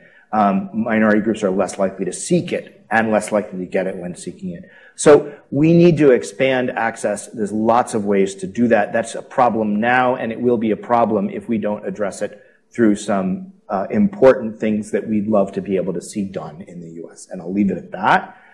But you're right. We're imagining these high-tech, potentially very expensive solutions. But what we forget is that it's a very expensive problem we are trying to solve. So what we need to do is ensure cost effectiveness. One of the ways to ensure cost effectiveness is to reduce the cost of our treatments. And nothing I've said today is really going to do that. But the other way we can ensure cost effectiveness is to improve the performance of our treatments. Even if they are expensive, if they work very well, then we should apply them. And from a cost-benefit basis, even the most expensive psychiatric treatments are incredibly beneficial. And there are many things which we don't do, which we should be doing, because they cost so little compared to other life-saving or burden-reducing interventions in medicine that are routinely reimbursed. So that's the political problem. The scientific problem is ensuring that as we develop these new things that we demonstrate that they are cost-effective. So I think that's crucially important, and it is a facet of what NIMH does. I want to come back now to the question that wasn't answered that I wanted to answer. So I showed this nice, pretty diagram that goes from here to there. I pointed out there's 108 loci, now 180. So this is the diagram, and whoever said environment, you'll like this because it's on there. We have now lots of genes with a few environmental factors thrown in, and one of which is pollution, actually. That we know that impacts schizophrenia and autism. And this is what the diagram probably looks like. We hope that there is some critical convergence or some set of convergences. We know that there is divergence, that particular phenotypes at the level of the cell or the circuit can result in multiple phenotypes at the level of behavior. We hope there's a critical convergence. There's one or a set of common mechanisms at some level, maybe it's the level of the circuit, as illustrated here, that we can intervene with a limited set of interventions. But it's also possible that it will remain a mess. And we have to acknowledge that and develop ways to study the complexity of this system. So that's the question I thought the previous person was going to answer. And I think that's a perfect note to end today's presentation. Thank you very much.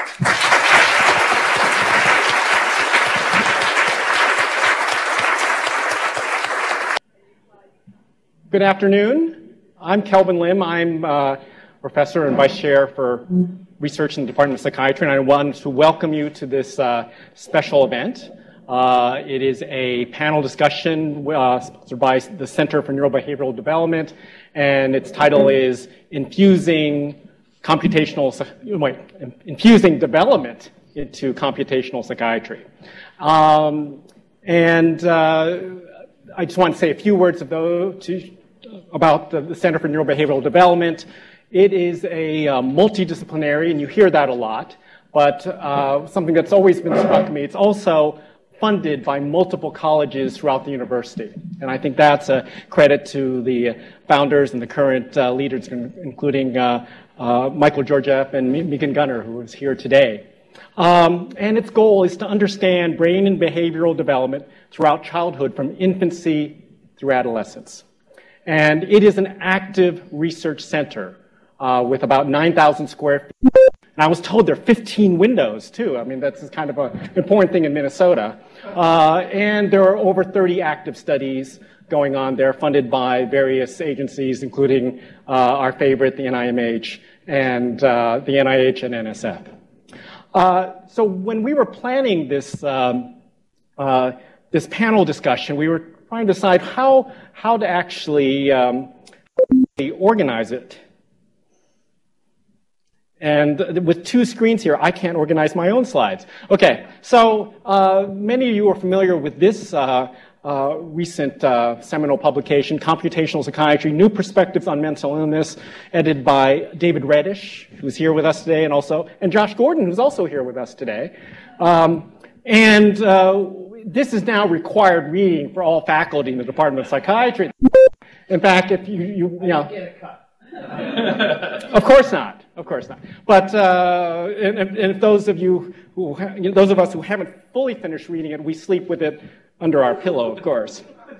But one of the things that we were aware of as we were reading it and discussing it among ourselves is that there's relatively little mention, if any, about neurodevelopment. And so we thought this might be an opportunity to kind of have that discussion. And what we decided, the way to organize this was to have 4 presentations from our 4 panelists here, who are members of CNBD. And the idea is I'm going to need your help in doing this, because what we're going to do is have 4 presentations, 10 minutes, but they only have 3 minutes to present. Then they get to ask a question, and this is what I posed to the panelists, okay, was that pose a question that you would like if you were in a kind of a private setting with Josh Gordon, that you would like him to answer at that stage. And so they had done that. And so at the end of their 3 minutes, which, guess who's timing that? Okay, but you'll help me, okay? If I'm missing, you'll kind of wave to me at that stage. Then we'll switch to their slide about that. And the idea is we'll see if it's something that Dr. Gordon wishes to jump in immediately, or he wants to hear from the audience, but the idea is to stimulate discussion about this very important topic. Okay, so so the format is 4 presentations. I'm hoping we're getting questions and comments and discussion with the audience throughout this, but I wanted to leave the last 5 minutes for Dr. Gordon so he can have the last word. That's our format, and so we're already 5 minutes in here at this point. Okay, so we're going to start off with Jed Elison from the Institute for Child Development, and let me just introduce the rest of our speakers, our panelists. There's also Patrick Rothwell from the Department of Neuroscience, Suma Jacob from the Department of Psychiatry, and Katie Cullen from the Department of Psychiatry. So, Jed, we'll start with you. Thank you. It's a pleasure. Great to have you here. Really appreciated your presentation earlier. What we heard for an hour and a half earlier was really the frontiers of palliative therapeutics. And so what I'm going to pose a question to you in a minute, but what we're trying to think about with my research group and some of my collaborators is preventive interventions or preventive approaches to child psychiatry. So one approach that we've taken, and here with the slide, all I'm representing is an approach, a developmental approach that we may be taking to the computational psychiatry movement. And the way that I understand this movement, and from sleeping with the book underneath my in my bed and just letting it, learn by osmosis, really. But there are kind of 2 approaches. One is mathematical modeling of the computational approaches involved with learning and specific circuit level behavior. Another approach is leveraging novel computational analytics for new approaches to parsing heterogeneity in samples. So here we have a paper. This is brand new. It's under review right now. That we're calling this approach phenoscreening, and this is a developmental approach to RDoC motivated sampling. But what we're trying to do is tap into a broader sample, a quasi-population-based sample, with a lot of information provided by the parent. Normal population-based screening would use a 20-item yes-no questionnaire that has reasonable sensitivity, but probably not that good, and never very good specificity, and in order to reduce burden. And so we said to ourselves, well, why don't we incentivize parents to give us more information about their child's development, and then use these data-driven computational approaches to derive risk profiles, and then test the clinical utility of these risk profiles. So I don't have a pointer, but what you see is we've selected a couple of brand new measures, that one of which we developed here, that are tapping aspects of autistic traits in very young children. And so we sampled 1,570 toddlers between 18 and 24 months with these new parent report questionnaires, one workhorse parent report questionnaire, and then these two other novel parent report questionnaires. We use all of that information in a data-driven way to derive these profiles of risk. So we don't want to predict a binary outcome. You alluded to earlier, these DSM categories are not natural kinds that exist in nature. We're all trying to understand the heterogeneity of these disorders.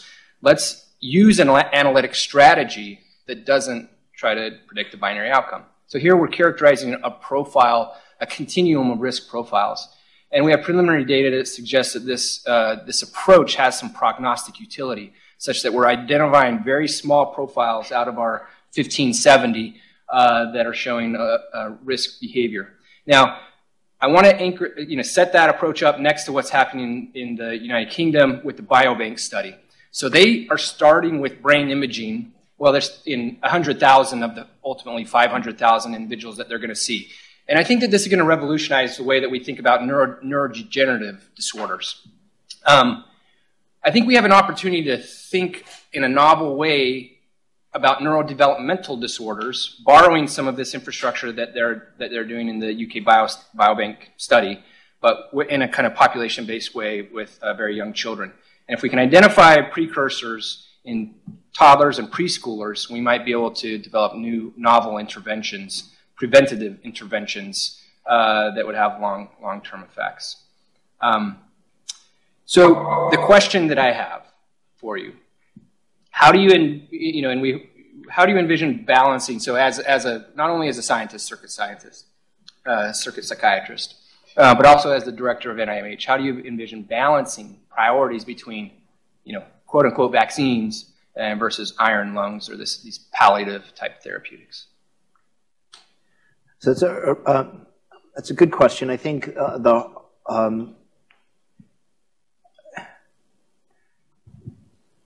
it's hard for me to say that one thing should be prioritized over another, and I'd prefer to think about things in terms of what are the scientific opportunities that are present. Prevention has two big problems. One is that identifying those who need the preventative intervention, because what you essentially need from that is population-based screening. If you want to do primary intervention, or high-risk groups that are relatively predictable if you want to do sort of secondary intervention, secondary prevention.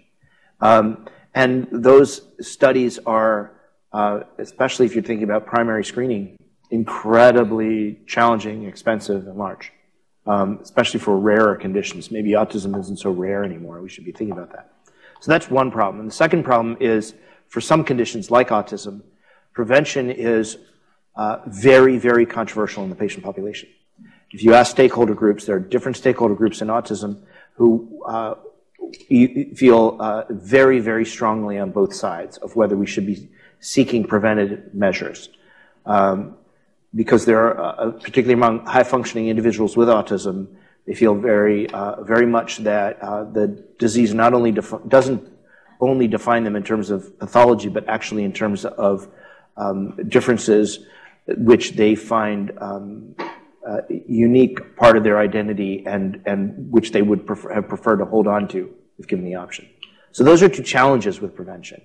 Of course, the idea behind prevention approaches, though, is that one can have tremendous public health impact because, again, you're taking it from a primary perspective and you're reducing the impact of a disease before it happens.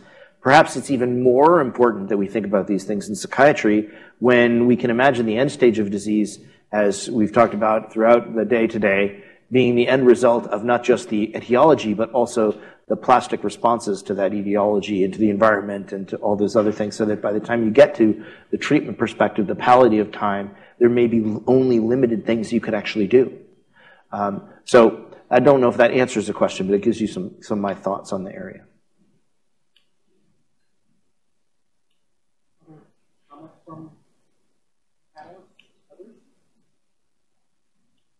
I think this is also an opportunity for questions if this is kind of motivating any ideas from the audience too. This should be an opportunity for audience member questions. But I would just say, you know, I think that we're close. I work on a very big network of researchers studying infant siblings of children with autism, and I don't think that we're too far from a prevention trial. And as a scientist, I'm not overly concerned with the term or the idea of autism. I think we all know that it's not a natural kind. It doesn't exist in nature, and there are lots of different types of profiles that receive this name of autism. And for the individuals who want to keep their name, I think that's fine. But as a scientist and as someone who's worked with families who have children with autism and co-occurring intellectual disability, I think anything that we can do to help early on, the better, right? And I think in the high-risk state, it's not just autism now. I think that there's evidence coming out in bipolar disorder in high-risk individuals about predictive algorithms predicting subsequent kind of onset of symptomatology. You know, leveraging what we learn from these high-risk samples and then our capability to port them to population-based is going to be certainly challenging. But I think we're there on some of these conditions with high-risk state. Yeah, so we have we have some efforts that we're trying in autism to look at the efficacy of population-based screening at 18 months, and we are so we know it works, but what we don't know is if individuals screened at 18 months benefit from being screened at 18 months, which is different than asking, can you screen 18 months? And then we have other efforts trying to identify, 6-month and 12-month predictors, so we get earlier and earlier. So I categorize all of that, though, in autism as secondary prevention, because by then things have already happened, right? Yeah. A question out here? When you're dealing with prevention, for both Josh and Jen, when you're dealing with prevention, isn't one of the other issues also the fact that you're talking prediction, and therefore some subset of the, I mean, unless you get 100%, right? But assuming that given all the data we've seen and all this kind of stuff, I think it's unlikely we'll be actually able to separate by 100%. That means some subset of your preventive treatments are being applied to people who don't actually have the disorder. Is that more of an ethical kind of concern in the preventive world than the palliative world? Does that change the factors at all? So one answer to that is no. That's always a good start. And the reason why I say that is because you're thinking about it from the binary has the disease, don't has the disease perspective. Now, I know you are not naive enough to think that that actually is meaningful, but phrasing it that way suggests that those who don't go on to develop autism are perfectly fine. And I'm much more familiar with the efforts around clinical high risk in schizophrenia, but it's the same issue. We can identify people at very high risk who go on to get psychosis with a 50% rate, or maybe a little higher, maybe a little lower. And there are interventions that we are now testing in that group. Of course, because they're not manifest disease, we should probably use lower impact, lower side effect interventions. Let's start there. But then you think, aren't you treating the other 50% unnecessarily? Well, there's very good evidence that the other 50% are still impaired, right? And so you may be beneficial with a preventative measure wider than just the diagnostic group. That's one answer. Okay, one last comment, and then we're going to move to the next one. Another example of that is a lot of the interventions that are done with children so early are behavioral and educational. So I work with a community program that 2/3 of the kids don't have any just known risk, a third do, but they can all receive it. And it's that element of if a communication, social communication is a challenge, and you shift that so they have the ability to do social communication. Those secondary things, those really self-injurious or other kind of behaviors that evolve by not communicating are prevented. And from those examples, I haven't seen any downside to young kids learning more about emotion regulation or socialization. So to push a panic button for a moment, to rile you all up so that maybe more people participate.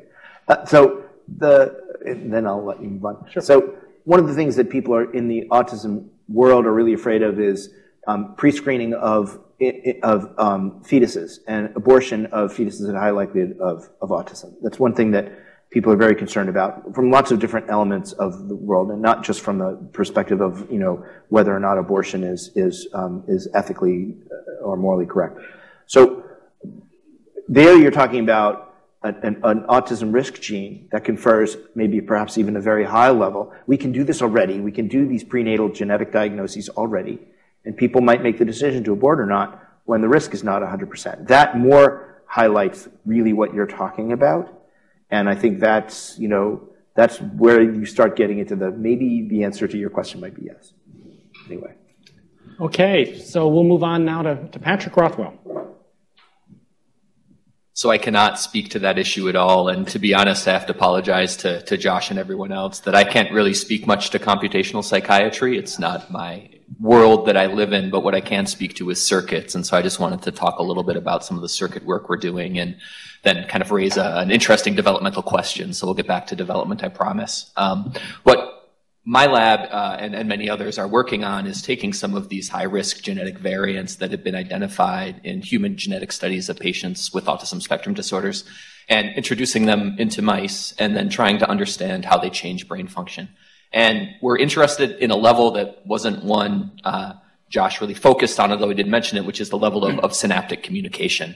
So we know that a large number of these autism-associated genetic variants encode proteins that localize to synapses and influence synaptic communication between neurons. We are studying that in one specific part of the brain, which in a mouse is called the striatum. It's the equivalent of the caudate and putamen in humans and primates. And it's the entry nucleus and largest nucleus within the basal ganglia. It certainly isn't the only part of the brain that is affected in patients with autism, but is certainly one part of the brain that has repeatedly emerged as showing anatomical and functional changes in individuals who are diagnosed with autism spectrum disorders.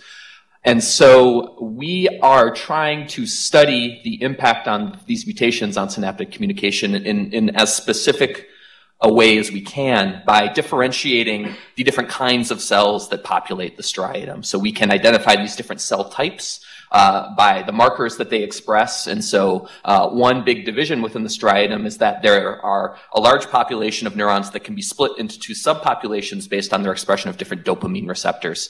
So they can express either the D1 subtype of dopamine receptor, and we have in which those cells are labeled with a red fluorescent. So in the pretty picture in the upper right of the slide, those are the red cells. And they contrast with the green cells, which are cells that express the D2 subtype of dopamine receptor and also express a green fluorescent protein. And if you look at that pretty picture, what you see is those two cell types are different. If you zoom in on the striatum, the on the left of the picture, there's not much yellow, meaning the two reporters aren't intermingled. They're in different populations of cells that also form different projections out of the striatum to downstream structures in the basal ganglia. You can see a small green projection and a much longer red projection there. So the reason this matters is that when we look at the impact of these genetic mutations, we see effects that are specific to the type of cell upon which a synapse is formed. So in the long diagram on the left, what I'm showing you is that I've spent a lot of time studied mutations in neuroligin 3, which is a synaptic cell adhesion molecule, which has a variety of point mutations and exonic deletions that are highly penetrant, although low in frequency, and are associated with autism spectrum disorders. What my own work has showed is that those neuroligin 3 mutations in orange impair a specific kind of synaptic communication, which is inhibitory synaptic signals onto the D1 medium spiny neurons. They impair those synapses without affecting any of the other synapses that are being shown in this schematic. And so that points to a very specific type of problem. And what's fascinating is that the striatum more generally seems to be a hotspot for the effects of more than one of these genetic mutations. So what I'm also highlighting is that mutations in SHANK3, which are causative in Phelan-McDermid syndrome, which is often associated with autism spectrum diagnosis, also impair synapses within this brain region, but a different set of synapses. In this case, the synapses then transmit excitatory signals onto the D2 medium spiny neurons.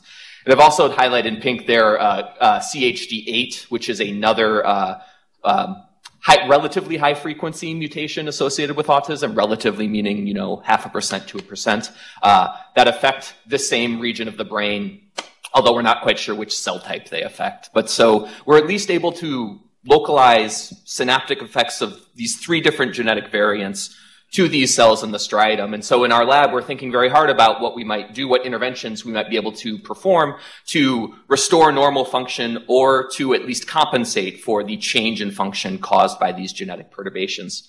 Now, the thing I wanted to highlight, which leads to my developmental question, yes? Yeah, I'll get to the question right now. Sorry about that. In the lower right here is some very interesting developmental data from the SHANK3 mutants that was published in Bernardo Sabatini's lab last year. And what it shows is that at P60 is where the decrease in excitatory synaptic transmission has previously been reported. And they were able to confirm that. But when they looked at earlier developmental time points, they actually saw the opposite. At P14, during the period in which these synapses are developing, there was actually an enhancement of these excitatory signals. And what it makes me wonder is I'm someone who always looks at mature animals. I look out at P60. I think about what's wrong and what we could do to fix it. But this would suggest that we actually need to pay much more attention to what's happening early on, both in terms of the basic biology and as we think about interventions, whether we need to tailor those interventions to a specific stage of development. And I was just curious about your perspective. Yeah. No, I think I agree, and there's more than just that piece of evidence to suggest it. I mean, one of the interesting things about actually a couple of other autism predisposing genes as well is that there's this hint that's mimicked in studies of human structural development that autism might be an acceleration of early development that then freezes in place, and that so you prevent the normal critical period processes that happen at the right time. And so that data suggests that there's also data from the Fragile X mouse that suggests it from Rets. So anyway, that's one thing. And then the other, and then in humans, there's accelerated brain growth early in autism, and it's a large head circumference actually in autism as well. So there's some ideas about the timing of development really matters. To get to this question about interventions at a particular time points, we've been talking about that off and on most of the last 24 hours. Just one example is with regard to the sequence events in again schizophrenia, a disease I know a little bit better than autism.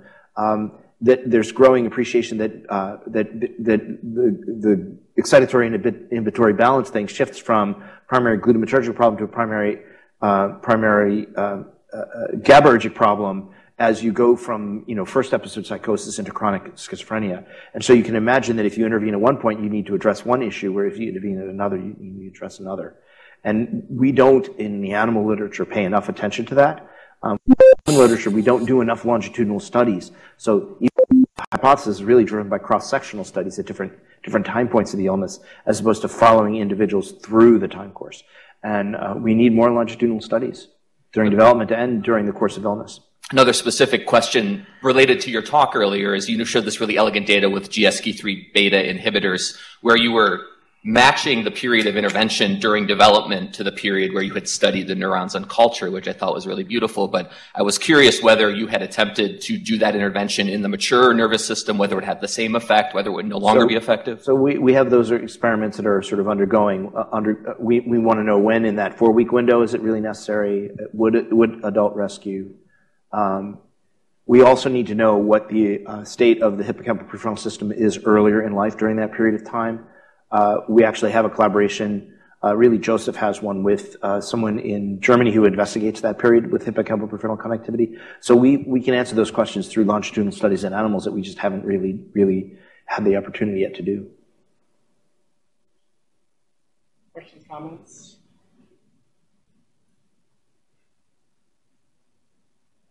Go ahead. Thank you. I just wanted to point out that this idea of a speeding up of normal maturation is also showing up in research on early adversity. There as an adaptation. So threat systems mature a little more quickly, may reach their asymptote earlier, and so this can also be a part of adaptation, but it does predict disorder later. Yeah. So, thanks, good point. I spent a lot of my time thinking about the neurobiology of drug addiction, which I think of, like many people do, as an experience-dependent form of maladaptive plasticity, and so this might be a little bit different than development. But I wonder whether, we think sometimes in the addiction world about whether there are windows of plasticity that open or could be opened at later times, even after the nervous system's been affected, that might allow for certain therapeutic interventions. And I don't know if that's, I just started thinking about it when you showed those data there, that, if there's a possibility, and it also is with your schizophrenia model and the axonal remodeling, it's just, to me, a fascinating thing to think about. It's an idea that comes a lot from the learning literature, where this idea of the kind of reopening of the consolidation, this reconsolidation idea, things like that. I wondered if anyone had any thoughts about that in developmental disorder terms. From the time of that first acute episode, it's almost a state of hyperlearning or hyperplasticity, as well as all the alterations we've been talking about, neuroinflammatory alterations in GABAergic functioning and so forth. And I think, in terms of targeting circuits, we talked a little bit this morning about intersectional approaches, two ways of coming at the problem that might synergize, and maybe you could take an effective treatment and synergize it with some kind of manipulation that would increase the potential for plasticity or just boost the capacity in a way that isn't normally present, and maybe that kind of synergy would be an effective approach to address that issue. Okay, why don't we move on to our next panelist, Suma Jacob. So as Patrick kind of highlighted what you had said earlier about the neurobiological approach, which is how I trained in neuroscience, and Jed suggested we have access to large big data. In Minnesota, we've been part of some of these national and regional big data pieces. And so we are beginning to collect both structured and unstructured, and it allows, the 3 V's, volume, variety, velocity, with technology, with our ultimate goal to have a very precise and individualized treatment. And like you said at the end of your talk, that's a pretty big, ambitious goal. In really sleeping with the book that you guys wrote, I looked through the chapters, poured through the struggle we have with temporal data. And there are 2 challenges I really find in child psychiatry. One is our lack of data, as Jed alluded to the data set that we're working on with typical development. We really need those individual and subgroup differences in typical development to compare and anchor our psychopathology on, and the bigger need for longitudinal time that's beyond the 3 to 5 year cycle in collecting this data. And the piece is very much like that first figure that you showed. These disorders cluster together, like tic, OCD, ADHD, autism. They're together frequently. So again, we need to get really good at coming up with these trajectories, and the trajectories are different because mathematically I've been involved in projects with this big data where it's a normalization of some of the trajectories, and once in patients sometimes, once their special skills, once you give them an intervention, their special skills go away as you're modulating these other systems.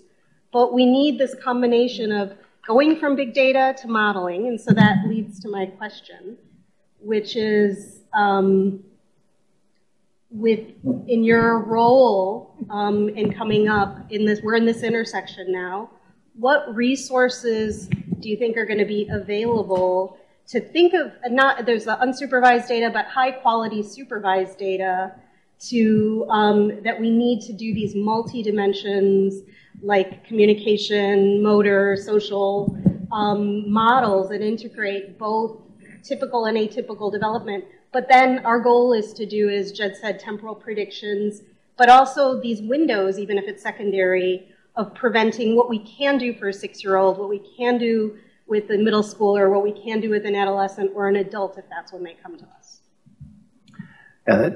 It's a real challenge, and to be honest, one of the biggest challenges is going to be money. So you're probably aware of the attempt to create a national children's study. I hear some, tisks in the back. It failed. Yeah. And I'm not exactly sure, that was before my time, but I just hear enough rumors enough to know that I can't ask. And so it's been replaced by this ECHO, which is trying to look at existing cohorts and put them together in some way that you get to a big data approach. The ask is important, but it's also tremendous. To be honest, I don't think we have the resources to do that right now. I don't know, maybe you could come up and tell me what the dollar figure is we would need, but my guess is it'd be tremendous.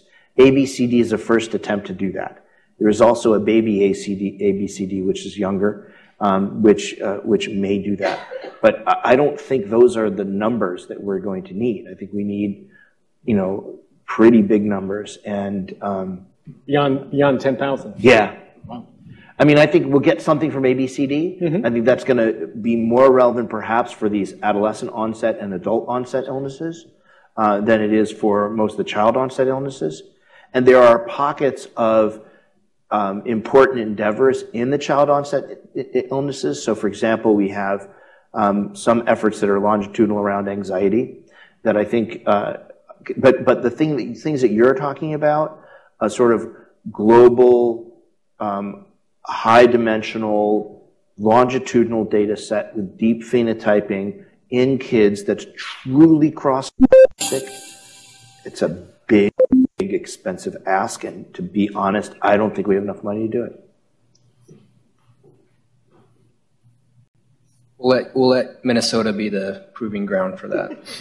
Hey, if someone comes with creative ideas to do it, I didn't think we had the money or energy to do the kind of phenotyping that we need in a cross-sectional adult way, but it turns out that NIH is investing a few $100 million in starting up the All of Us cohort in adults, right? Eventually, they will hopefully get around to kids, but will they be enrolling prenatal or tots?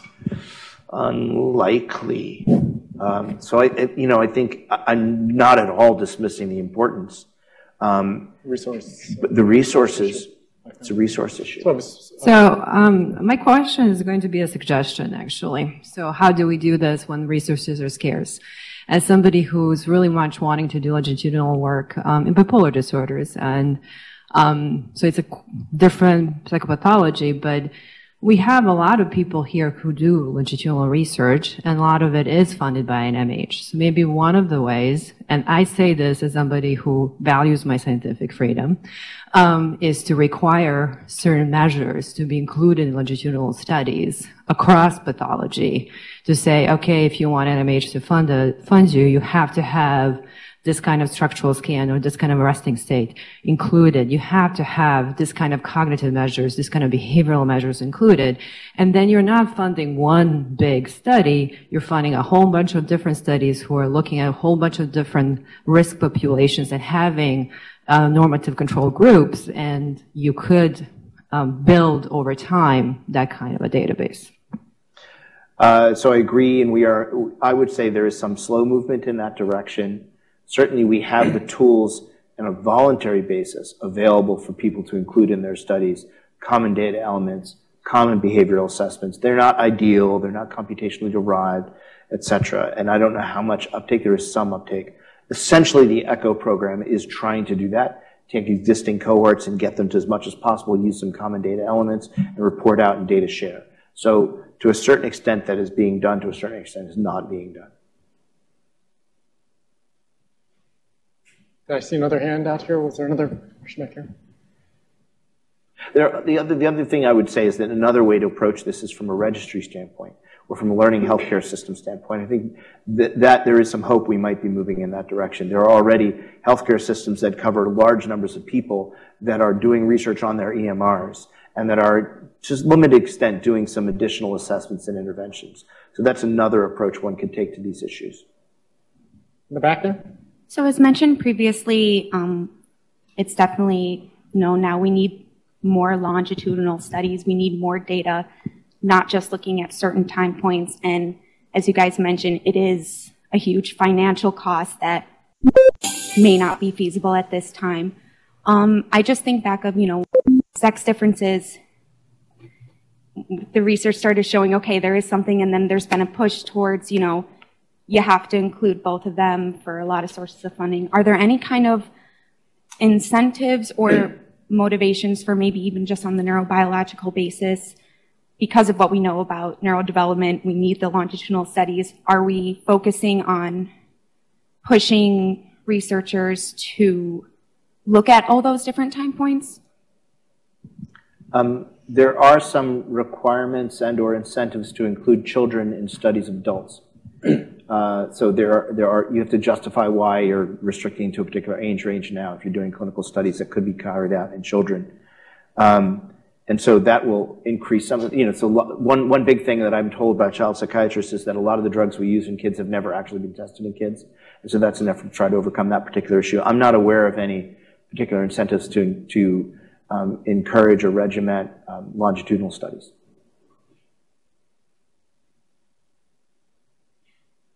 Great. So let's see if I can get this right here. Josh, this is the second time you've gotten to see this, so I'm giving you another moment to contemplate this slide, and I'll just, for the audience, share. This is a kind of a summary of a current project that some of us here in the department and other departments are working on. It's about adolescent self-injury. It is a longitudinal study, not a super long capture, but we're looking at 3 different RDoC constructs at different levels of analysis over a course of 3 years, and trying to understand the neurobiology implicated in this behavior, and trying to capture what are the abnormal developmental processes happening at least during this window of adolescent development. And one of the things we're interested in particular is capturing neurobiological trajectories within each construct, but then also capturing, or trying to at least understand how do these systems interact with each other, and they don't follow they're not independent of each other, and trying to understand that. I've looking at how these things predict outcomes, and we're going to be, as I mentioned this morning, starting to apply some computational modeling to at least look at focusing on one of the tasks, and then we'll be working towards applying some of those ideas towards the whole data set. So I'm sorry to hear you're not getting a cut from that book, because we all have actually bought it. And I feel like as I was scouring it earlier this week, for neurodevelopmental, I think we were a little severe on them. I do think there was several instances where neurodevelopment is mentioned and talked about. It's just that it's like several of the authors talked about the importance of considering neurodevelopment and the fact that psychiatric disorders change over time, and there's one pathology at one point and another pathology, and that there's neuroadaptation where the disease itself drives a whole new pathology. So anyway, the authors of your book talk about how models need to incorporate this, but it was just never it was never explicated. So I was wondering if you could just, in a couple of minutes, tell us how computational psychiatry can apply to some of our questions about the developmental origins of psychiatric illness and how treatments might restore healthy trajectories. How do you do it? Right. And are we there yet? Can we, is it possible at this point? Yeah. So I think there are some ways that we discuss in the book, at least peripherally, that one can imagine doing it. And I'm going to butcher this. So anyone else who wants to jump in is welcome to, Dave. But you're co-editor, maybe? So, for example, I've written and talked about, although we haven't talked about it much today, an approach to testing out the ideas of RDoC computationally by asking whether adding in behavioral assessments to clinical diagnoses will improve prognostic indicators, will improve treatment selection, et cetera. And And although the book discusses it as if it's a cross-section, you take a bunch of behavioral tests, you give it to an individual, or a whole bunch of individuals, and you ask whether the behavioral tests plus the clinical diagnoses do better than just the clinical diagnoses at predicting response to a given treatment, or at predicting prognosis into the future. You can also ask then, if you have the longitudinal developmental data that we just discussed are very expensive to get, you can ask whether the longitudinal time course of any given variable, behavioral assessment or a neurobiologic assessment, or some other assessment, predicts outcome, predicts time course, predicts treatment response by just feeding that variable, which is now not a single observation number variable, a parameter, but it's a course of that parameter over time into the same sort of predictive algorithms. How did I do? Okay, so that's one aspect. That's sort of more from the big data approach aspect, which is if we were able to obtain these kinds of things, including the kinds of stuff that you are hunting at, and that, you know, if you can include these longitudinal data sets and you just feed in those variables, you might be able to differentiate heterogeneity. And I think we were discussing an example where in ADHD you can predict which individuals are going to go on to maintain ADHD symptoms in adulthood versus which ones are going to die out in adolescence based upon the trajectory of their symptomatology earlier in life. So when you can measure it, it gives you some hope you can actually do some predictive stuff. The other thing I think is we can use modeling and theoretical approaches to ask the same kinds of questions we might ask about what computation a neural circuit is performing, to ask what kind of flexibility is there in a given circuit over time, how a circuit changes over time, and how that might go wrong, right? Just some simple, straightforward examples from my world of vision. We know that, you know, there's a critical period for visual cortical plasticity, that it's sort of, you know, a U-shaped curve, if you will, and that you can shift it back and forth over time. And through a combination of experimental and computational models, they've developed the notion that it's a particular kind of inhibition that closes off the critical period. And if you delay that inhibition, you close it off later. If you accelerate it, you close it off earlier. And so one can imagine those kinds of modeling-based approaches, maybe at a neurobiologic level, maybe at a more phenomenologic level, that allow you to answer critical questions about developmental processes that might be more relevant to psychiatric disease. So those are two examples of how one can use computation from a developmental perspective. David, did you want to? I don't really have much to add. I'll say one thing. I agree with Josh.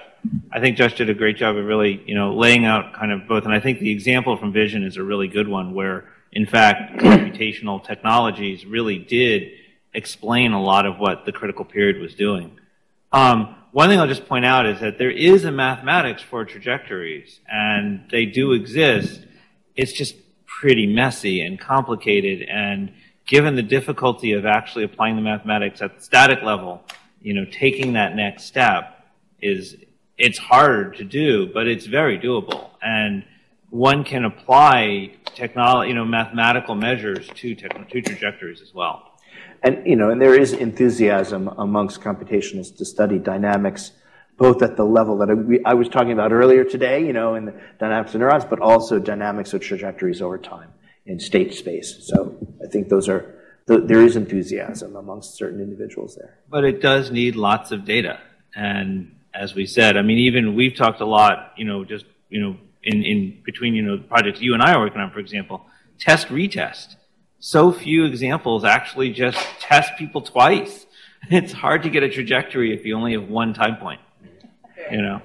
So on the money front, while the microphone is moving, you know, ABCD is $18 million a year. There's 10,000 kids 9 years old up. So that's the kind of money we're talking about. And as many of you may know who get funded by NIDA, when that started, NIDA funding rates plummeted. Two comments on themes which just emerged in the last couple of comments. You know, one is this issue of measuring more than once, right? How useful that be? We have to make sure the measures we're choosing are reliable. So that's a whole issue, particularly I think around some of these kind of more cognitively based measures. There's a lot that we still need to learn there. The second has been embedded, I think, in something you just said. it's been embedded in a few of the comments just now, which is this notion that it's going to be something about the dynamic properties of the nervous system, which is likely going to represent a really critical feature of where this nervous system is going to be headed when it's exposed to, whether it's problems or insults from the exposome, or whether it's genetic liabilities which might be contributing to the vulnerability in the nervous system. And that is the dynamic properties of the nervous system over short time scales. And most of the measures that we think about when we think about these kinds of sort of large data sets we're accumulating are measures which are sort of, in a sense, they're very much got a static component to them. We are seeing how someone is doing on the working memory test, or we're trying to see what kind of measure we get out of some kind of cognitive control task. But as came up in the discussion this morning, what might actually be important is the actual dynamic pattern of responses that the brain is engaging in as it is exposed trial by trial to the specific demands of this task at hand. And that might be what's actually revealing the critical features of this nervous system that have a determining force on, or determining or constraining force on where this nervous system is going to be headed when it is submitted to various, as I said, environmental insults or genetic alterations in its developmental pathways. I wasn't quite as articulated about that as I wanted to be, but it's, again, getting at the notion that we have to start thinking about ways in which we're probing some of these dynamic features of the brain's ability to respond over short time scales. So I'm glad you mentioned that, because it reminded me about that discussion about the Iowa gambling test this morning. And I want to point out that, yes, these big data things are very expensive if we want to get them, but there's an example of how much potential there is there. So we have all this Iowa gambling test data, and Dave says, oh, you're not assessing it from this dynamic perspective. Well, now you can go in and do it if it's there. So yes, it will be incredibly expensive to get this longitudinal study of kids, but it's something we should aspire to, because we can imagine publishing that data and having people come at it from different perspectives and really being able to test all these ideas and ask whether, yes, it does actually matter if you look at test-retest effects, and that's where you get the thing that really going to tell you who's going to do well and who's not. Or maybe it's not that. Maybe it's the shape of cognitive performance across a range of different tests, or maybe it's very specific deficits for very specific people. So I think, getting these data sets is important. I don't think right now we can start with the kids. Maybe it's because we don't know how to do it quite right yet. Dave is pointing out that we don't really have the methods yet, and it's enough to start with doing something static in adults, or because it's unimaginably expensive for right now. But I think we should eventually aspire to it. Other questions, comments? And when I say unimaginably expensive, I want to remind people that the Alzheimer's budget's tripled in the last 2 years, 3 years. So if that happened to happen with mental health, then we could probably afford that study. Or child health and human development, if they would also be interested in that kind of study. So I love thinking about the brain. I think it's a marvelous thing for you all to think about, but I also like thinking about how the brain is functioning in context, which for development, the challenge is that the developmental demands keep changing. So I'm interested in kids who come out of orphanages, deprivation. They're not depressed. They are not even conduct disordered as kids. They have problems that are very cognitive, the theory of mind, this, that, and the other. They had adolescence. We're getting conduct disorder and depression. But what's happening is, I think, and many of us think, is they're now trying to negotiate the complexity of the social world of adolescence with the cognitive issues that they have, which now it's just a real problem, right? They can't do it, so they're not having friends. And what's changed is the challenge of the social world, and the relationships are falling apart. So how do we think about the brain and its task developing? And some of it suddenly emerged at this age. It's not a sleeper effect. It wasn't in that brain. It was in that brain's ability to cope with the changing demands of life as you develop. Where does your computational modeling come in on that? Compute that,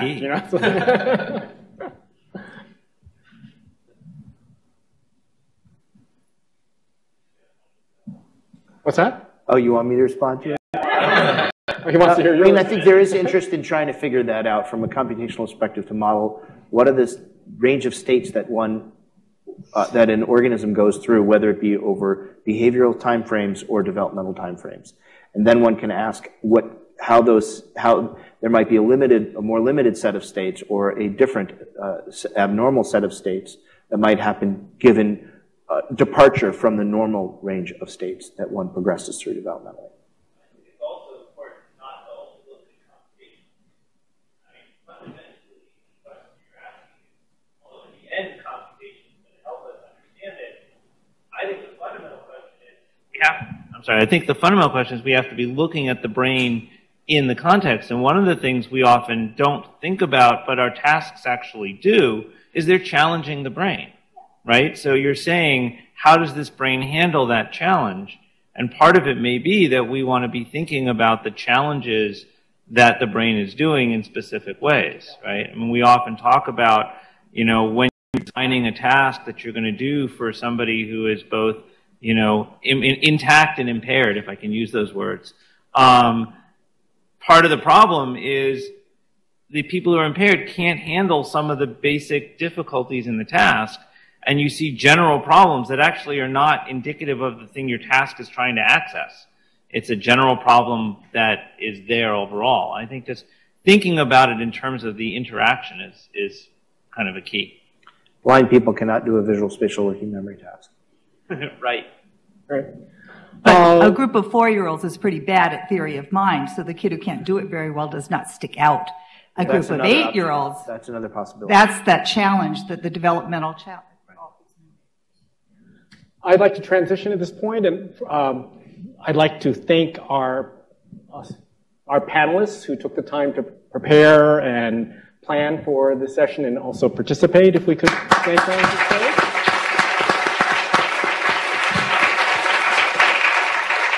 And then also to thank our special visiting guest, Josh Gordon, who will be, you have the last word. I get the last word.